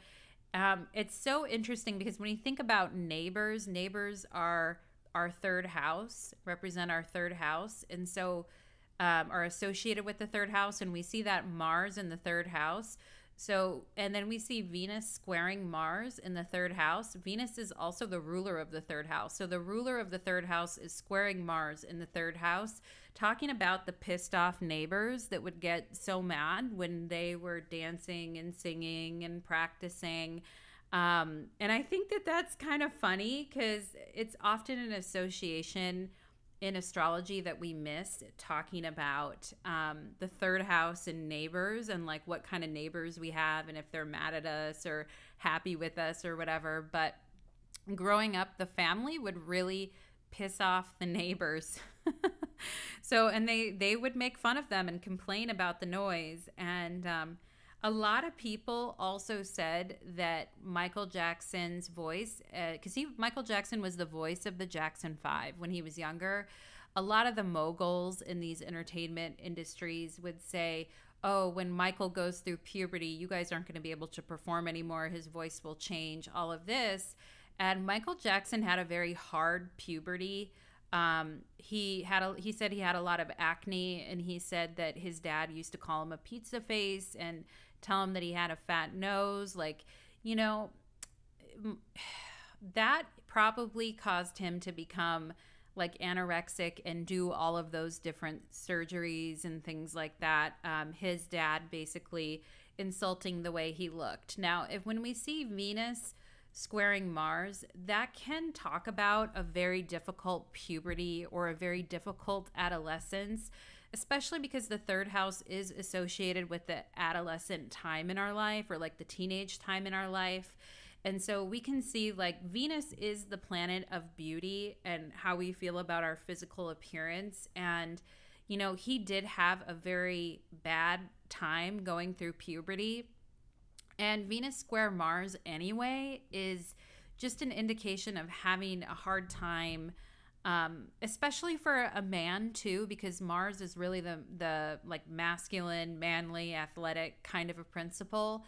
And his Venus is square Mars, and that Mars is debilitated in Taurus. And so, you know, having a hard time going through puberty, having a hard time like reaching manhood, you know, his dad insulting his appearance. I mean, you know, Venus in Leo is very like, you know, performative beauty, or needing to look nice to be on stage, or needing people, you know, people admiring the way you look on stage. But then having dad come and like insult the way he looks all the time probably destroyed his self-esteem and made him very depressed. The moon square Saturn. Okay. And, you know, somebody insulting someone's beauty is very Venus square Mars anyway. And a lot of people did insult Michael Jackson for the way that he looked, and not just in puberty, but also like later in life. I wanted to show you guys, I want to talk a little bit about like all the plastic surgery and things that he got. Now, Michael, this is kind of a picture of how he looked. Look, his nose, his dad always was telling him he had a fat nose, so he kept getting nose surgeries time and time again. And he kept saying he didn't have surgeries, but his mom made a comment about him being addicted to plastic surgery, though. And other people have said that he said on interviews like, oh, I've only had one, you know, and whatever you want to do. I'm not a person that is going to yell at someone for wanting to have plastic surgery. I'm not that type of person. But like, you know, it seems like with Michael, he kept trying to fix imperfections about the way he looked based on, you know, feeling bad because of the way his, you know, dad would insult him. But a lot of people in his lifetime did insult him, not only like in the press, but his father and everything. Venus square Mars would insult him for the way that he looks, or say that he looks like he's overly feminine, or, you know, these types of things. And yeah, and you can also see like with the Sun Pluto conjunction in Virgo, like he had, and you know, the Sun rules his sixth house of health, and it is in that conjunction with Virgo. And I wrote something down about like Virgo energy, and I wrote something about like, you know, if you get out the tweezers and you start tweezing your eyebrows and you're trying to get your eyebrows absolutely perfect, but then you go overboard with it because you're just tweezing like crazy, and then you realize, oh my God, I like tweezed all my eyebrows out. Like, I think that's very Virgo type of energy. And, you know, he did have a lot of surgeries, and, you know, Mars is the planet associated with surgery, and Venus is the planet associated with beauty. So, you know, having a lot of surgeries, you know, with the Venus-Uranus conjunction, like people making fun of him because he looks weird or he looks different. And he also has like a skin condition that makes his skin look different, which is very Venus-Uranus as well. And having to go on stage with the Venus and Uranus and Leo and be in front of all of these people when you feel like you look ugly or people are making fun of the way you look. And so there was a lot of that going on with him. And, you know, the sixth house is also like the house of health and like treatments and health treatments. And, you know, I think he did have a lot of alternative beauty and health treatments there with the Venus and Uranus conjunction in Leo, because he kept trying to like fix his appearance, or he kept trying to change his appearance, and it never really looked quite right. And keep in mind that the sixth house is also a house where we put in a lot of work, but we may not see a lot of result. And the ruler of his ascendant is also in a quincunx to that Uranus. So it's like I keep changing how I look, or I keep changing my appearance with the Venus Uranus, and I still look weird, you know, like I keep like having a bunch of surgeries and altering things, but I don't look any different. And, you know, like a Virgo with a pair of tweezers who just starts tweezing like crazy, I realize that my eyebrows are completely gone, you know? So I think that there was a lot of that going on with his appearance as well. And because his father was like really mean to him, and because he had a very bad puberty experience, I think that also created the Venus Uranus you know, problem that he had, and just feeling like people are watching me all the time, like everybody sees me and sees what I'm doing, but I'm very noticeable to everyone, but I don't like it because it makes me feel weird, or it makes me feel bad about myself because I look different, you know? So I do think that there is that going on in his chart as well with the Venus Uranus conjunction. Like some of the weird relationships he had, like with Lisa Marie Presley, he was married to her for a couple of years, short marriage, kind of, people feel like maybe he just did it for the press or the news, or to, you know, they were just like really in the spotlight together with the Venus Uranus and Leo there. But the marriage wasn't very successful, you know, the Venus square Mars. And but anyway, just kind of a troubled love life as well. And people always thought the marriage with him and Lisa Marie Presley was like kind of weird. I want to show you guys the picture of it. It looks kind of awkward, and I do have a picture of it. And they're holding hands here, but it's a very weird way. It's not, it looks like he's kind of like gripping her hand like that instead of just naturally holding it. And I don't know, it's just kind of weird. And so I think people were a little weirded out by his relationships, and you know, that was a thing too. Okay. And so let's see what else we have going on. And yeah, the Venus with Uranus, like I keep trying to change my appearance, but it doesn't really do anything for me. And the more I go under the knife, Venus square Mars, the more it keeps getting messed up. And anyway, and so, yeah, let's see what else I wanted to mention about that. Yeah, he would often say that people say I don't like myself and it hurts. And I think that that is, you know, very much the Venus Uranus in the sixth house. Like people talk that I don't like myself. Also, the moon is in a quincunx with Venus too. People say that I don't like myself, and I'm always trying to change myself and the way I look, and it hurts my feelings, you know, moon and Pisces. So there really is that aspect there for him too. I wanted to talk about one more thing before I start going a little bit more into his death. And let me see here. So we talked about his appearance, and he's always changing his appearance. And I also wanted to mention, you guys should watch it if you haven't seen it. It's basically the video of him recording We Are the World with like Cyndi Lauper and Huey Lewis and Bruce Springsteen, Lionel Richie, all these people. They recorded this big song for for Africa, to give like relief to poverty in Africa.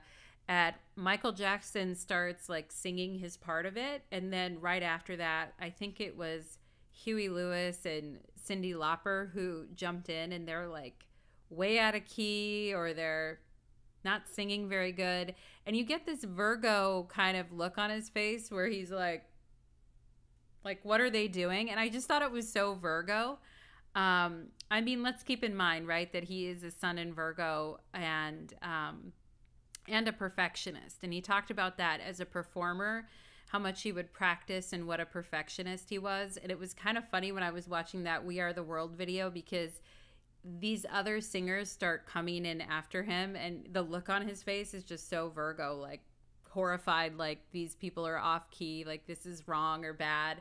And it kind of made me laugh, because I was like, that is a very Virgo reaction to people coming in off key and doing stuff like that.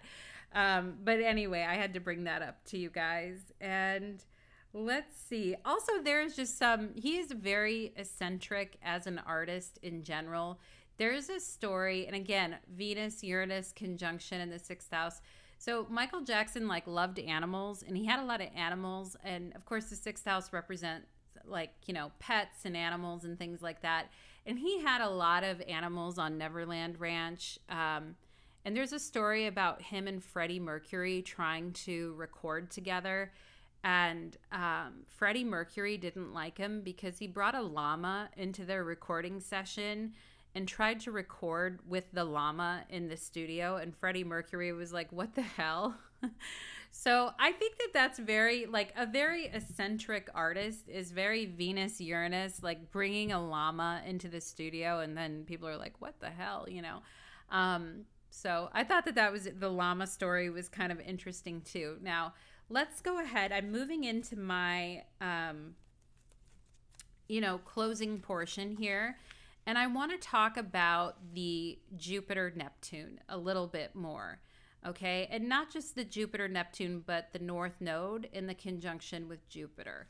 So as we know, Michael Jackson has had a huge career. We look at the ruler of the 10th house, which is going to be the Jupiter as well. And that Jupiter is in a conjunction with Rahu. So he, you know, and Rahu oftentimes, or the North Node, often indicates fame. And so he has had a massive, massive, like, career, and a really, really big career.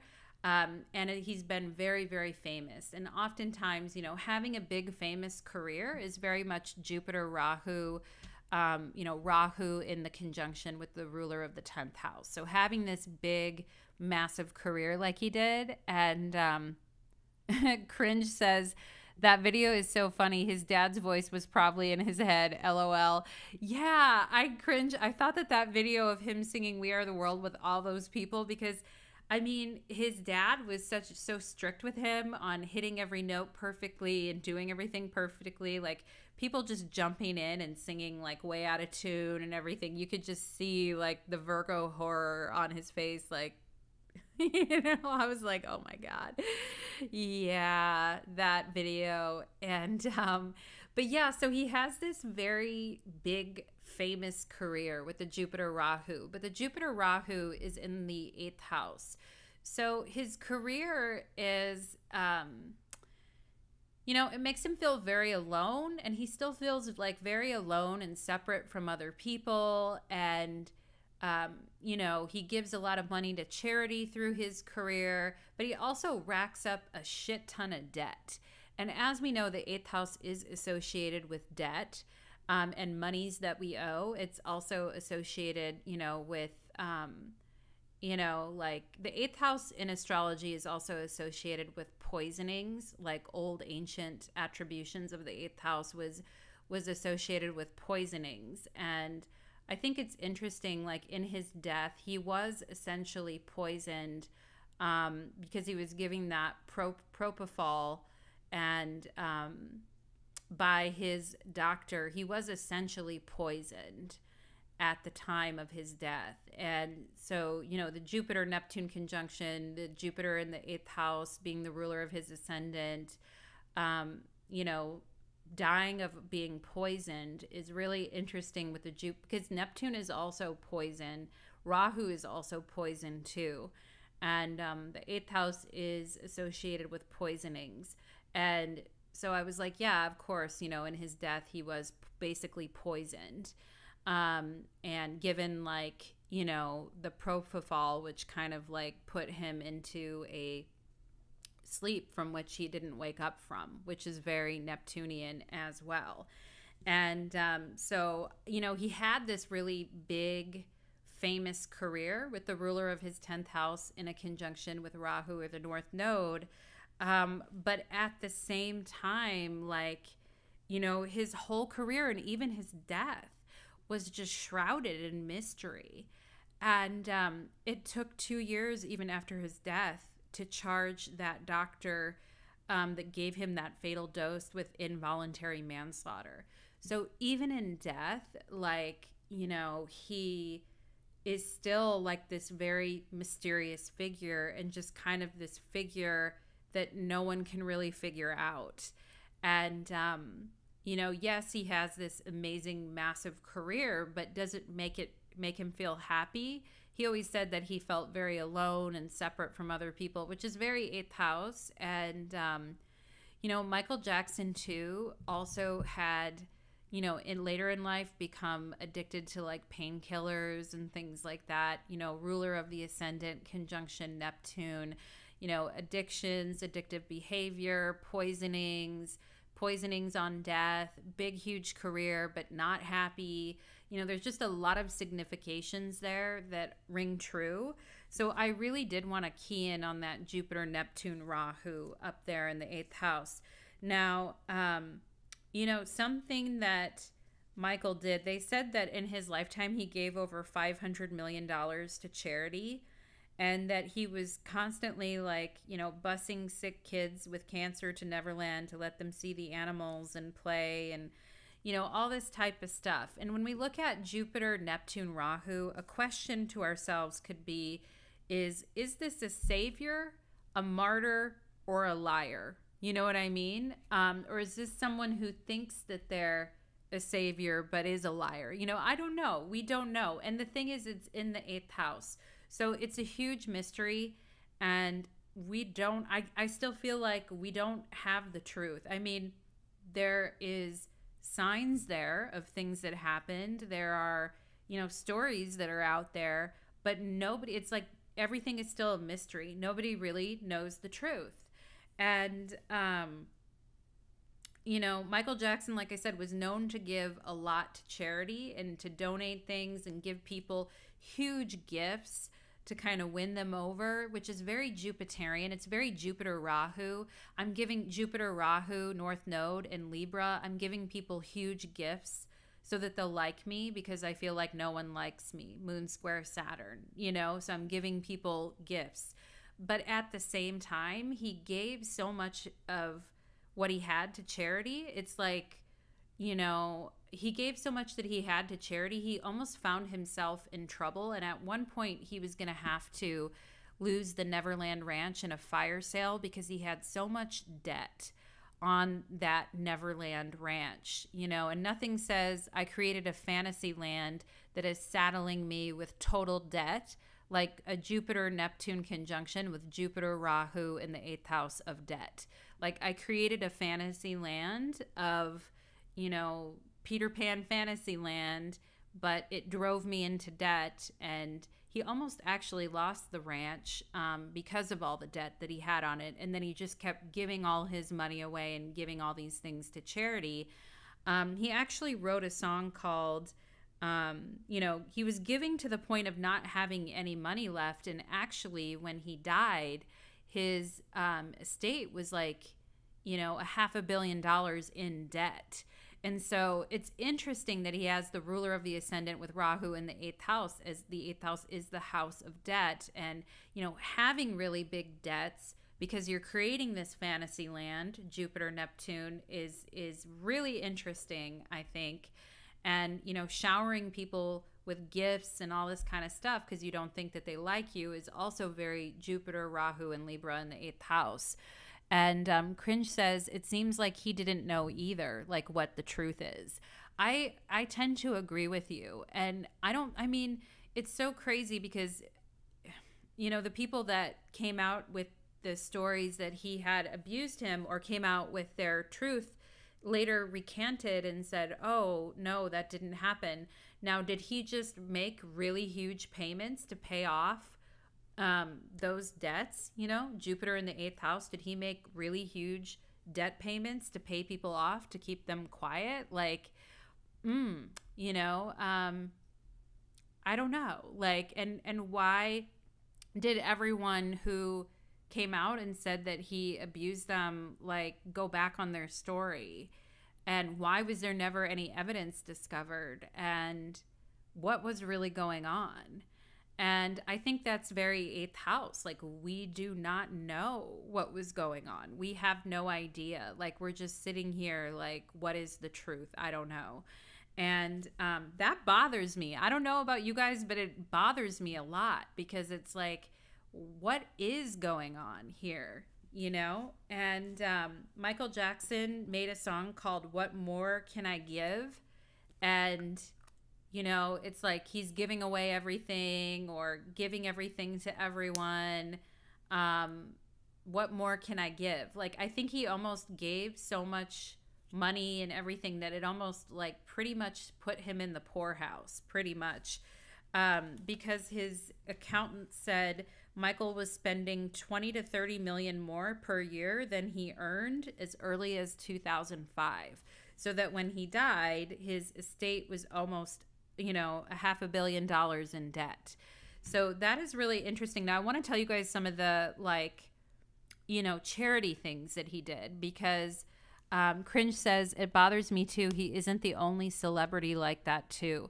Yeah, Cringe, it really bothers me as well. And like, we don't know. And like, I mean, I'm always a person who's going to believe survivors. I'm not going to just go, oh, I believe the celebrity because they're famous. That is never going to be me. I'm always going to believe the people that are the survivors telling their story. But what is going on? Like, why is everyone recanting? And like, what is happening, right? And I think it's just something we don't know the answer to, and it's very irritating that we don't know all the answers to that. And I'm going to share with you guys some of the charitable things that he did. And, you know, ruler of the Ascendant in a conjunction with Neptune and also Rahu, the North Node, you know, especially Jupiter, Neptune, like, you know, he did give a lot of money away and things. And he did start Heal the World Foundation, which, you know, he wanted to bring everyone together for a socially conscious mission, which is, you know, very Libra. And it's very much like, I have an artistic vision of bringing everyone together.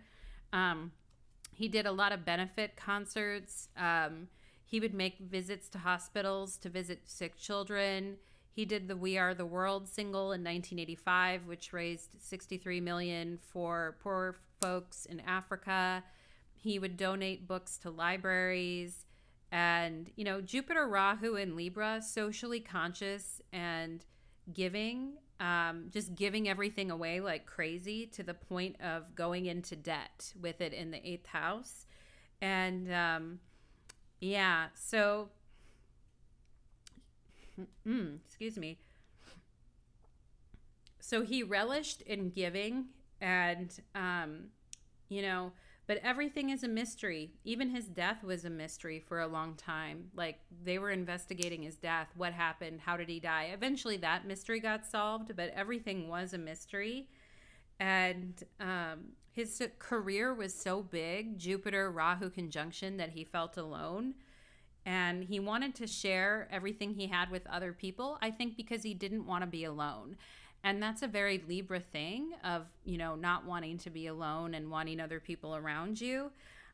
What I found interesting, too, is that when he died, like I said, his estate was almost $500 million in debt.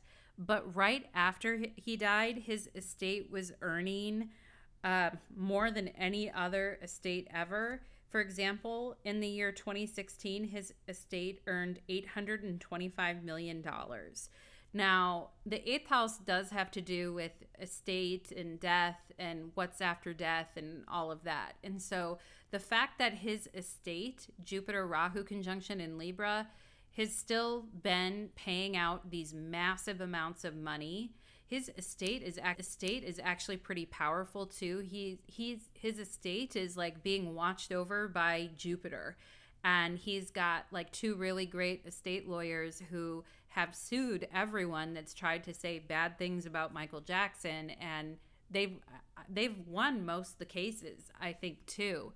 And, you know, having Jupiter in his 8th house of, you know, estates and death and, you know, earning money from the estate with the Jupiter Rahu conjunction there, I think is a big thing. And the funny thing about it is that he was, like I said, almost $500 million in debt before he died. But once he died, everything started selling like crazy. And his estate actually made a shit ton of money and continues to make a shit ton of money.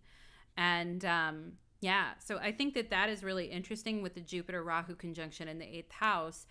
Death a mystery, life a mystery, what actually happened, what actually went on, we don't know, but the estate is still earning money. And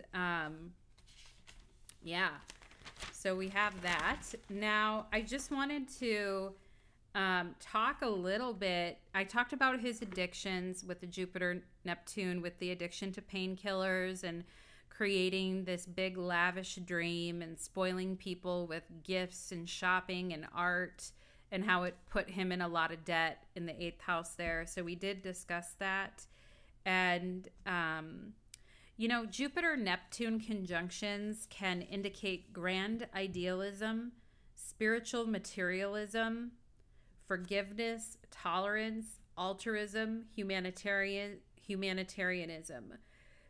However, Jupiter-Neptune can also indicate looking at the world through rose-colored glasses, being very naive about life, being too generous, unwise financial decisions, okay, in the 8th house there, fantasies where you should get to have everything you want because you do so many beautiful and blessed things for other people. Illusions and projections sold to other people to get what you want out of something. Jupiter-Neptune, okay?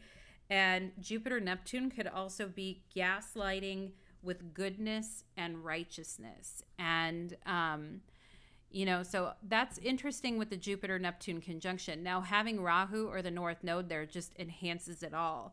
But Rahu also has, the North Node also has a corrupting influence on Jupiter in the sense that Rahu can be very selfish. And Rahu is like, I want what I want, what I want. And Jupiter is like generous and grand with everyone. But Rahu in this case could be the aspect where Jupiter is being corrupted by Rahu or by the North Node. And, you know, with the Neptune there, it's making everything very slippery, or it's making everything very vague. And that is what I don't like about it. And, you know, the Jupiter-Neptune, I mean, with his ascendant in a conjunction with Neptune, I feel like what it's saying here is that Michael Jackson is a very confusing figure, and it's hard to see him for who he really is. And perhaps as a society, we have a collective fantasy about him, and we don't want to face the truth that maybe he was actually bad. I don't know, but that could be a thing. And the Jupiter-Neptune conjunction could say, I'm the victim, I'm attacked, I'm the martyr. And we already heard from Edwina where she said he had the painting in his house where he was in the place of Jesus. And in his deposition, he talked about comparing himself to Jesus in the way that he loves children. So to me, that is very like delusional. And we do see that with Neptune. This has all been such a mystery. The truth is obscured by Rahu or the North Node. Jupiter-Neptune people in a bad way can be people who are actively hurting others and are in denial about it. Okay. And it can also be, Jupiter-Neptune can be coming up with spiritual justifications as a way to abuse other people. Now, Jupiter Neptune can have a very slippery relationship with reality and truth. And, Jupiter Neptune contacts are oftentimes seen in the charts of narcissists who use wholesale denial of their actions and the truth to stay in their own fantasy world at the expense of other people. And I talked about in the beginning about how, as human beings, indulging in being very self-indulgent in our own fantasies, as a way to deal with our pain can really get us into spiritual trouble in this life. And I mean, I see it in myself. Now, again, I'm not hurting children or anything like that, but I'm just speaking about it in general, and the fact that I can even see it in myself at times where I am too self-indulgent in my own pain. I see it in my friends sometimes where they are far too self-indulgent in fantasies. Like, we as human beings have a tendency to be at times very self-indulgent in denying reality or pushing the things that we want. And when you have a complete superstar like him, who can literally buy anything he wants and get anything he wants and fix any problem with paying out money, then we have a person who can create their whole reality the way they want to, and they're not having any limitations on that. And that is very scary, I think. And for all human beings, it becomes very scary when we become overly self-indulgent. And thank God we have Saturn to police us, because if we didn't have something there to tell us, like, this isn't practical, this isn't reality, like, this isn't the right thing to do, like, thank God we have Saturn on our asses in a way, because without that, we would all be I don't know if we'd all be this way, but we could all have the possibility of being self-indulgent babies who refuse to grow up and just want to indulge in fantasy land all the time. And it's not healthy. And I have to tell you guys, sometimes too, as a tarot reader, I am not thrilled about people coming to me for readings to indulge in fantasies. Like, this is a side note away from this chart, but if I feel like someone's coming to me to a reading just to indulge in a fantasy that's unhealthy, I'm not going to give the reading. And, I feel like a lot of readers, I'm on here as an astrologer and a tarot reader, but I feel like a lot of readers sometimes will indulge people for their fantasies. And I don't think it's healthy, and I don't think it's a good thing.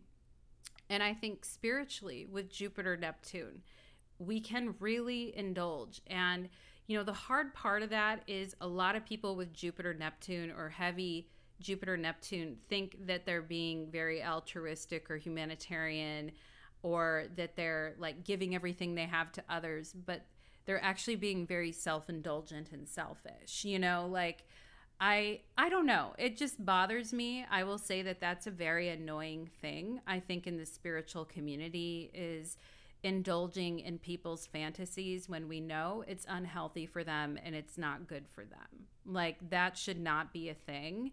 And I've even started to come down on, and again, it's weird, you guys, because I'm getting a little personal here, but I don't really feel like I'm a person who indulges too much in fantasy, but I will say that I'm a person who's indulged in my life in my own pain too much, and sometimes we can be very indulgent in our own pain and push away other people because we want to just sit there and indulge in our pain.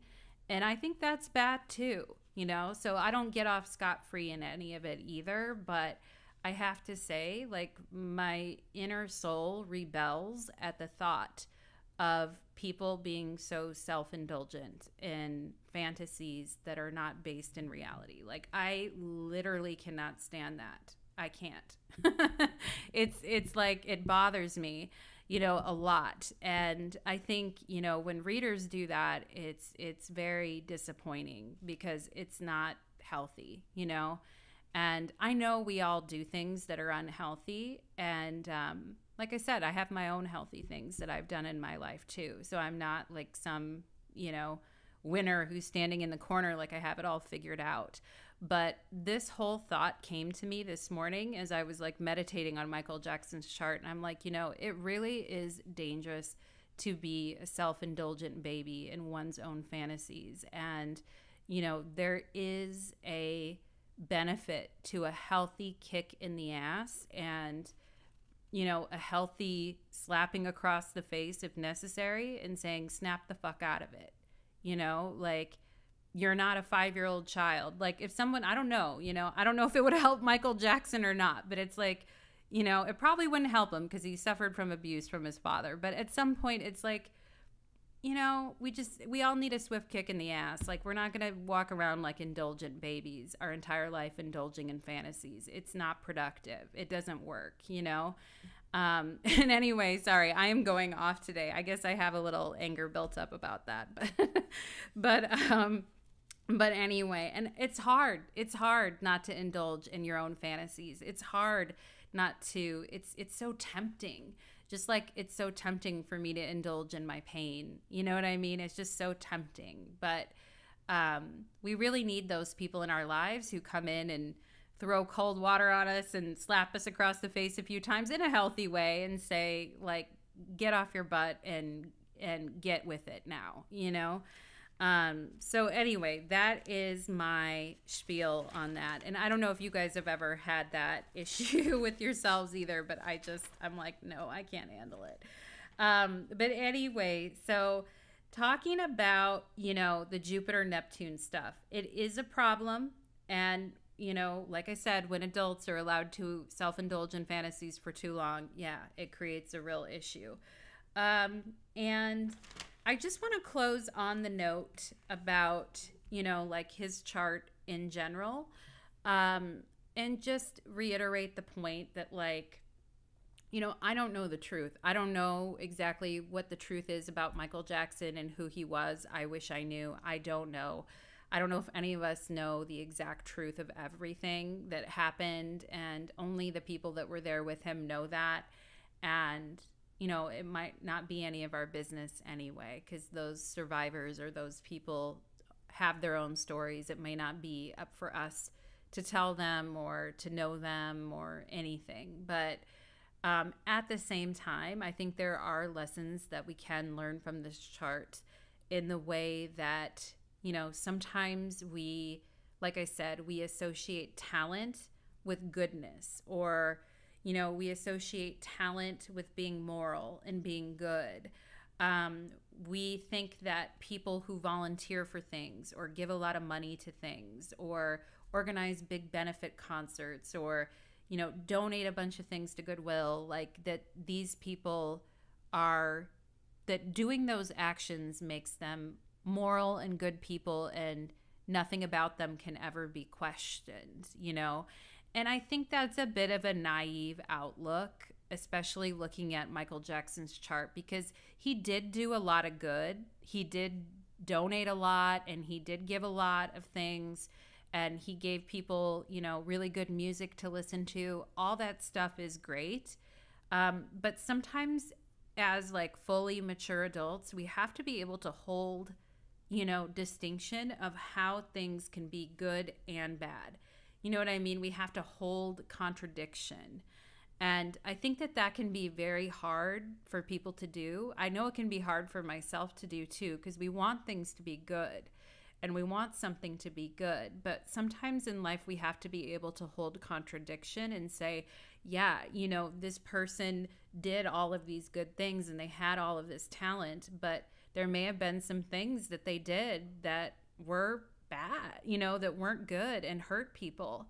And yeah, and even beyond that, there may have been things that were very, very bad that outweigh the good that they were doing. And I was talking to my boyfriend about it, and we were just chatting, and we were saying, oh, like all those, I mean, you hear about this all the time with like certain psychopaths or narcissists where they will, like, for those of you that's ever watched the show Dexter, he like, you know, he's a psychopath, but he's a good psychopath, right? Except that it ends up, everyone's that close to him ends up dying because of everything he's doing. But he kind of like hooks up with this woman and is taking care of her children, and he looks like he's so altruistic doing it. Oh, look at him. He married this single mom, and, you know, he's taking care of the kids, and they've got 2 kids together. Isn't that nice, or whatever? But underneath it, you know, he's actually lying to her all the time. He has a double life. She ends up dying because of, you know, his inability to like stop stalking people and killing people. Like, you know, he ends up like destroying her basically, but on the outside, he's using it as a front to appear as this very altruistic person. And it's very hard sometimes when we see that in like movies or stories, or when we see a person that's like that, because it's like, okay, what's going on? Like, I feel like I like this person, but I also feel that I don't like them, you know? So it can be a very confusing thing. And I just wanted to add that. And Cringe says, I feel like the Aquarius Pluto is really giving us a wake-up call with celebrity culture and indulging in fantasy.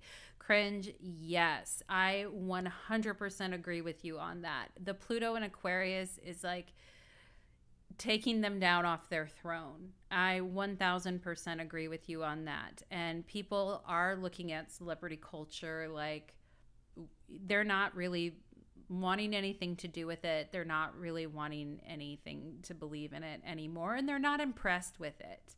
You know, like Leo energy is like being impressed with, you know, being impressed with all that. And Aquarius is like, no, everyone's equal. We're all on equal terms. No one's better than anybody else. And we're not really impressed with your stardom, you know? And I agree with you. I think Pluto in Aquarius is a wake-up call for celebrity culture and indulging in fantasy. And I just have a particular bone to address with indulging in fantasy too much, because I think it's selfish and I think it's immature, and I don't like it. But at the same time, like, we don't want to limit our imaginations. And I think that's a hard thing too, because we want to stay open and childlike and imaginative, and we don't want to like ruin the good time, right? Like we want to be imaginative and creative and all of that. So how to be imaginative and creative and without becoming, you know, like overindulging in unhealthy fantasy, you know? And it's something that I really battle with sometimes, just, you know, between anybody who listens to this video and now, it's something I really battle with as a tarot reader, you know, like doing love readings and stuff like that. Like, because I always try to be as honest as possible in any reading I have, because I really don't want to be I really don't want to be a person that's on there creating more misery for somebody by indulging in their fantasies. You know what I mean? I feel like it's kind of like spiritually irresponsible to do that. And so I'm always kind of like trying to manage that within myself too. You know, while at the same time like working on my own tendency to overindulge in my own pain. And I feel like there's kind of 2 people in the world, you know? I feel like there's the people who like overindulge in fantasy and like going off into la la land, and they're usually very creative, imaginative, artist type people. And then there are the people who indulge in their pain too much, and those are the reality Saturnian type people that are like, you know, I've been beat down by life a few times, and I'm scooting around here in my cowboy boots and my Marlboro Reds, and I got a real scratchy voice, and I look like I've really lived a life over here, you know. It's been a real shitstorm or whatever.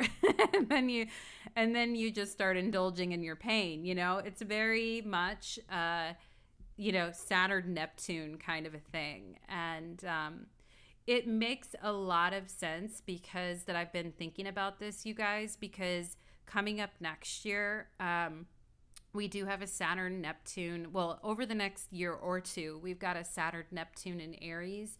When Neptune finally moves into Aries, and so does Saturn, we're going to be living with Saturn Neptune conjunction for a while here. And this is coming up in the next year or two. And so, you know, this whole thinking of reality versus illusion and hardened reality where there's no imagination and there's no, like, you know, everything's just tough and a challenge versus, you know, like imaginative, like escaping from reality. And I feel there's going to be a real clash of that with the Saturn Neptune in Aries, you know, conjunction. But maybe we'll all grow up a lot, and maybe we'll all you know, maybe we'll all spiritually grow up a lot. I don't know. I hope so. I mean, there are things that I indulge in way too much, and I've indulged in way too much in my life too. So my heart goes out to the people in the world who are indulging in things too much, because I know how that is. But I feel like we all want to be like better than that in a way too, and we all want to like work on ourselves in that way. Anyway, I have really gone off on a tangent on this reading, but I have really enjoyed talking with everyone today, and I really appreciate your comments so much, and thank you so much for enjoying the reading with me today. And if you do have any thoughts or comments, hopefully everyone on the stream has kept their comments very, you know, nice and wonderful and respectful, so I really do appreciate that. I know that Michael Jackson is kind of because some people think, oh, he is like this amazing figure who's done nothing wrong, and then other people are really, you know, disgusted by some of the things that they've heard. And I know there's a big dichotomy there of everyone in between. So thank you everyone for keeping everything respectful and wonderful. And thank you again for joining me on my channel. I really appreciate it, and take care. Bye-bye now.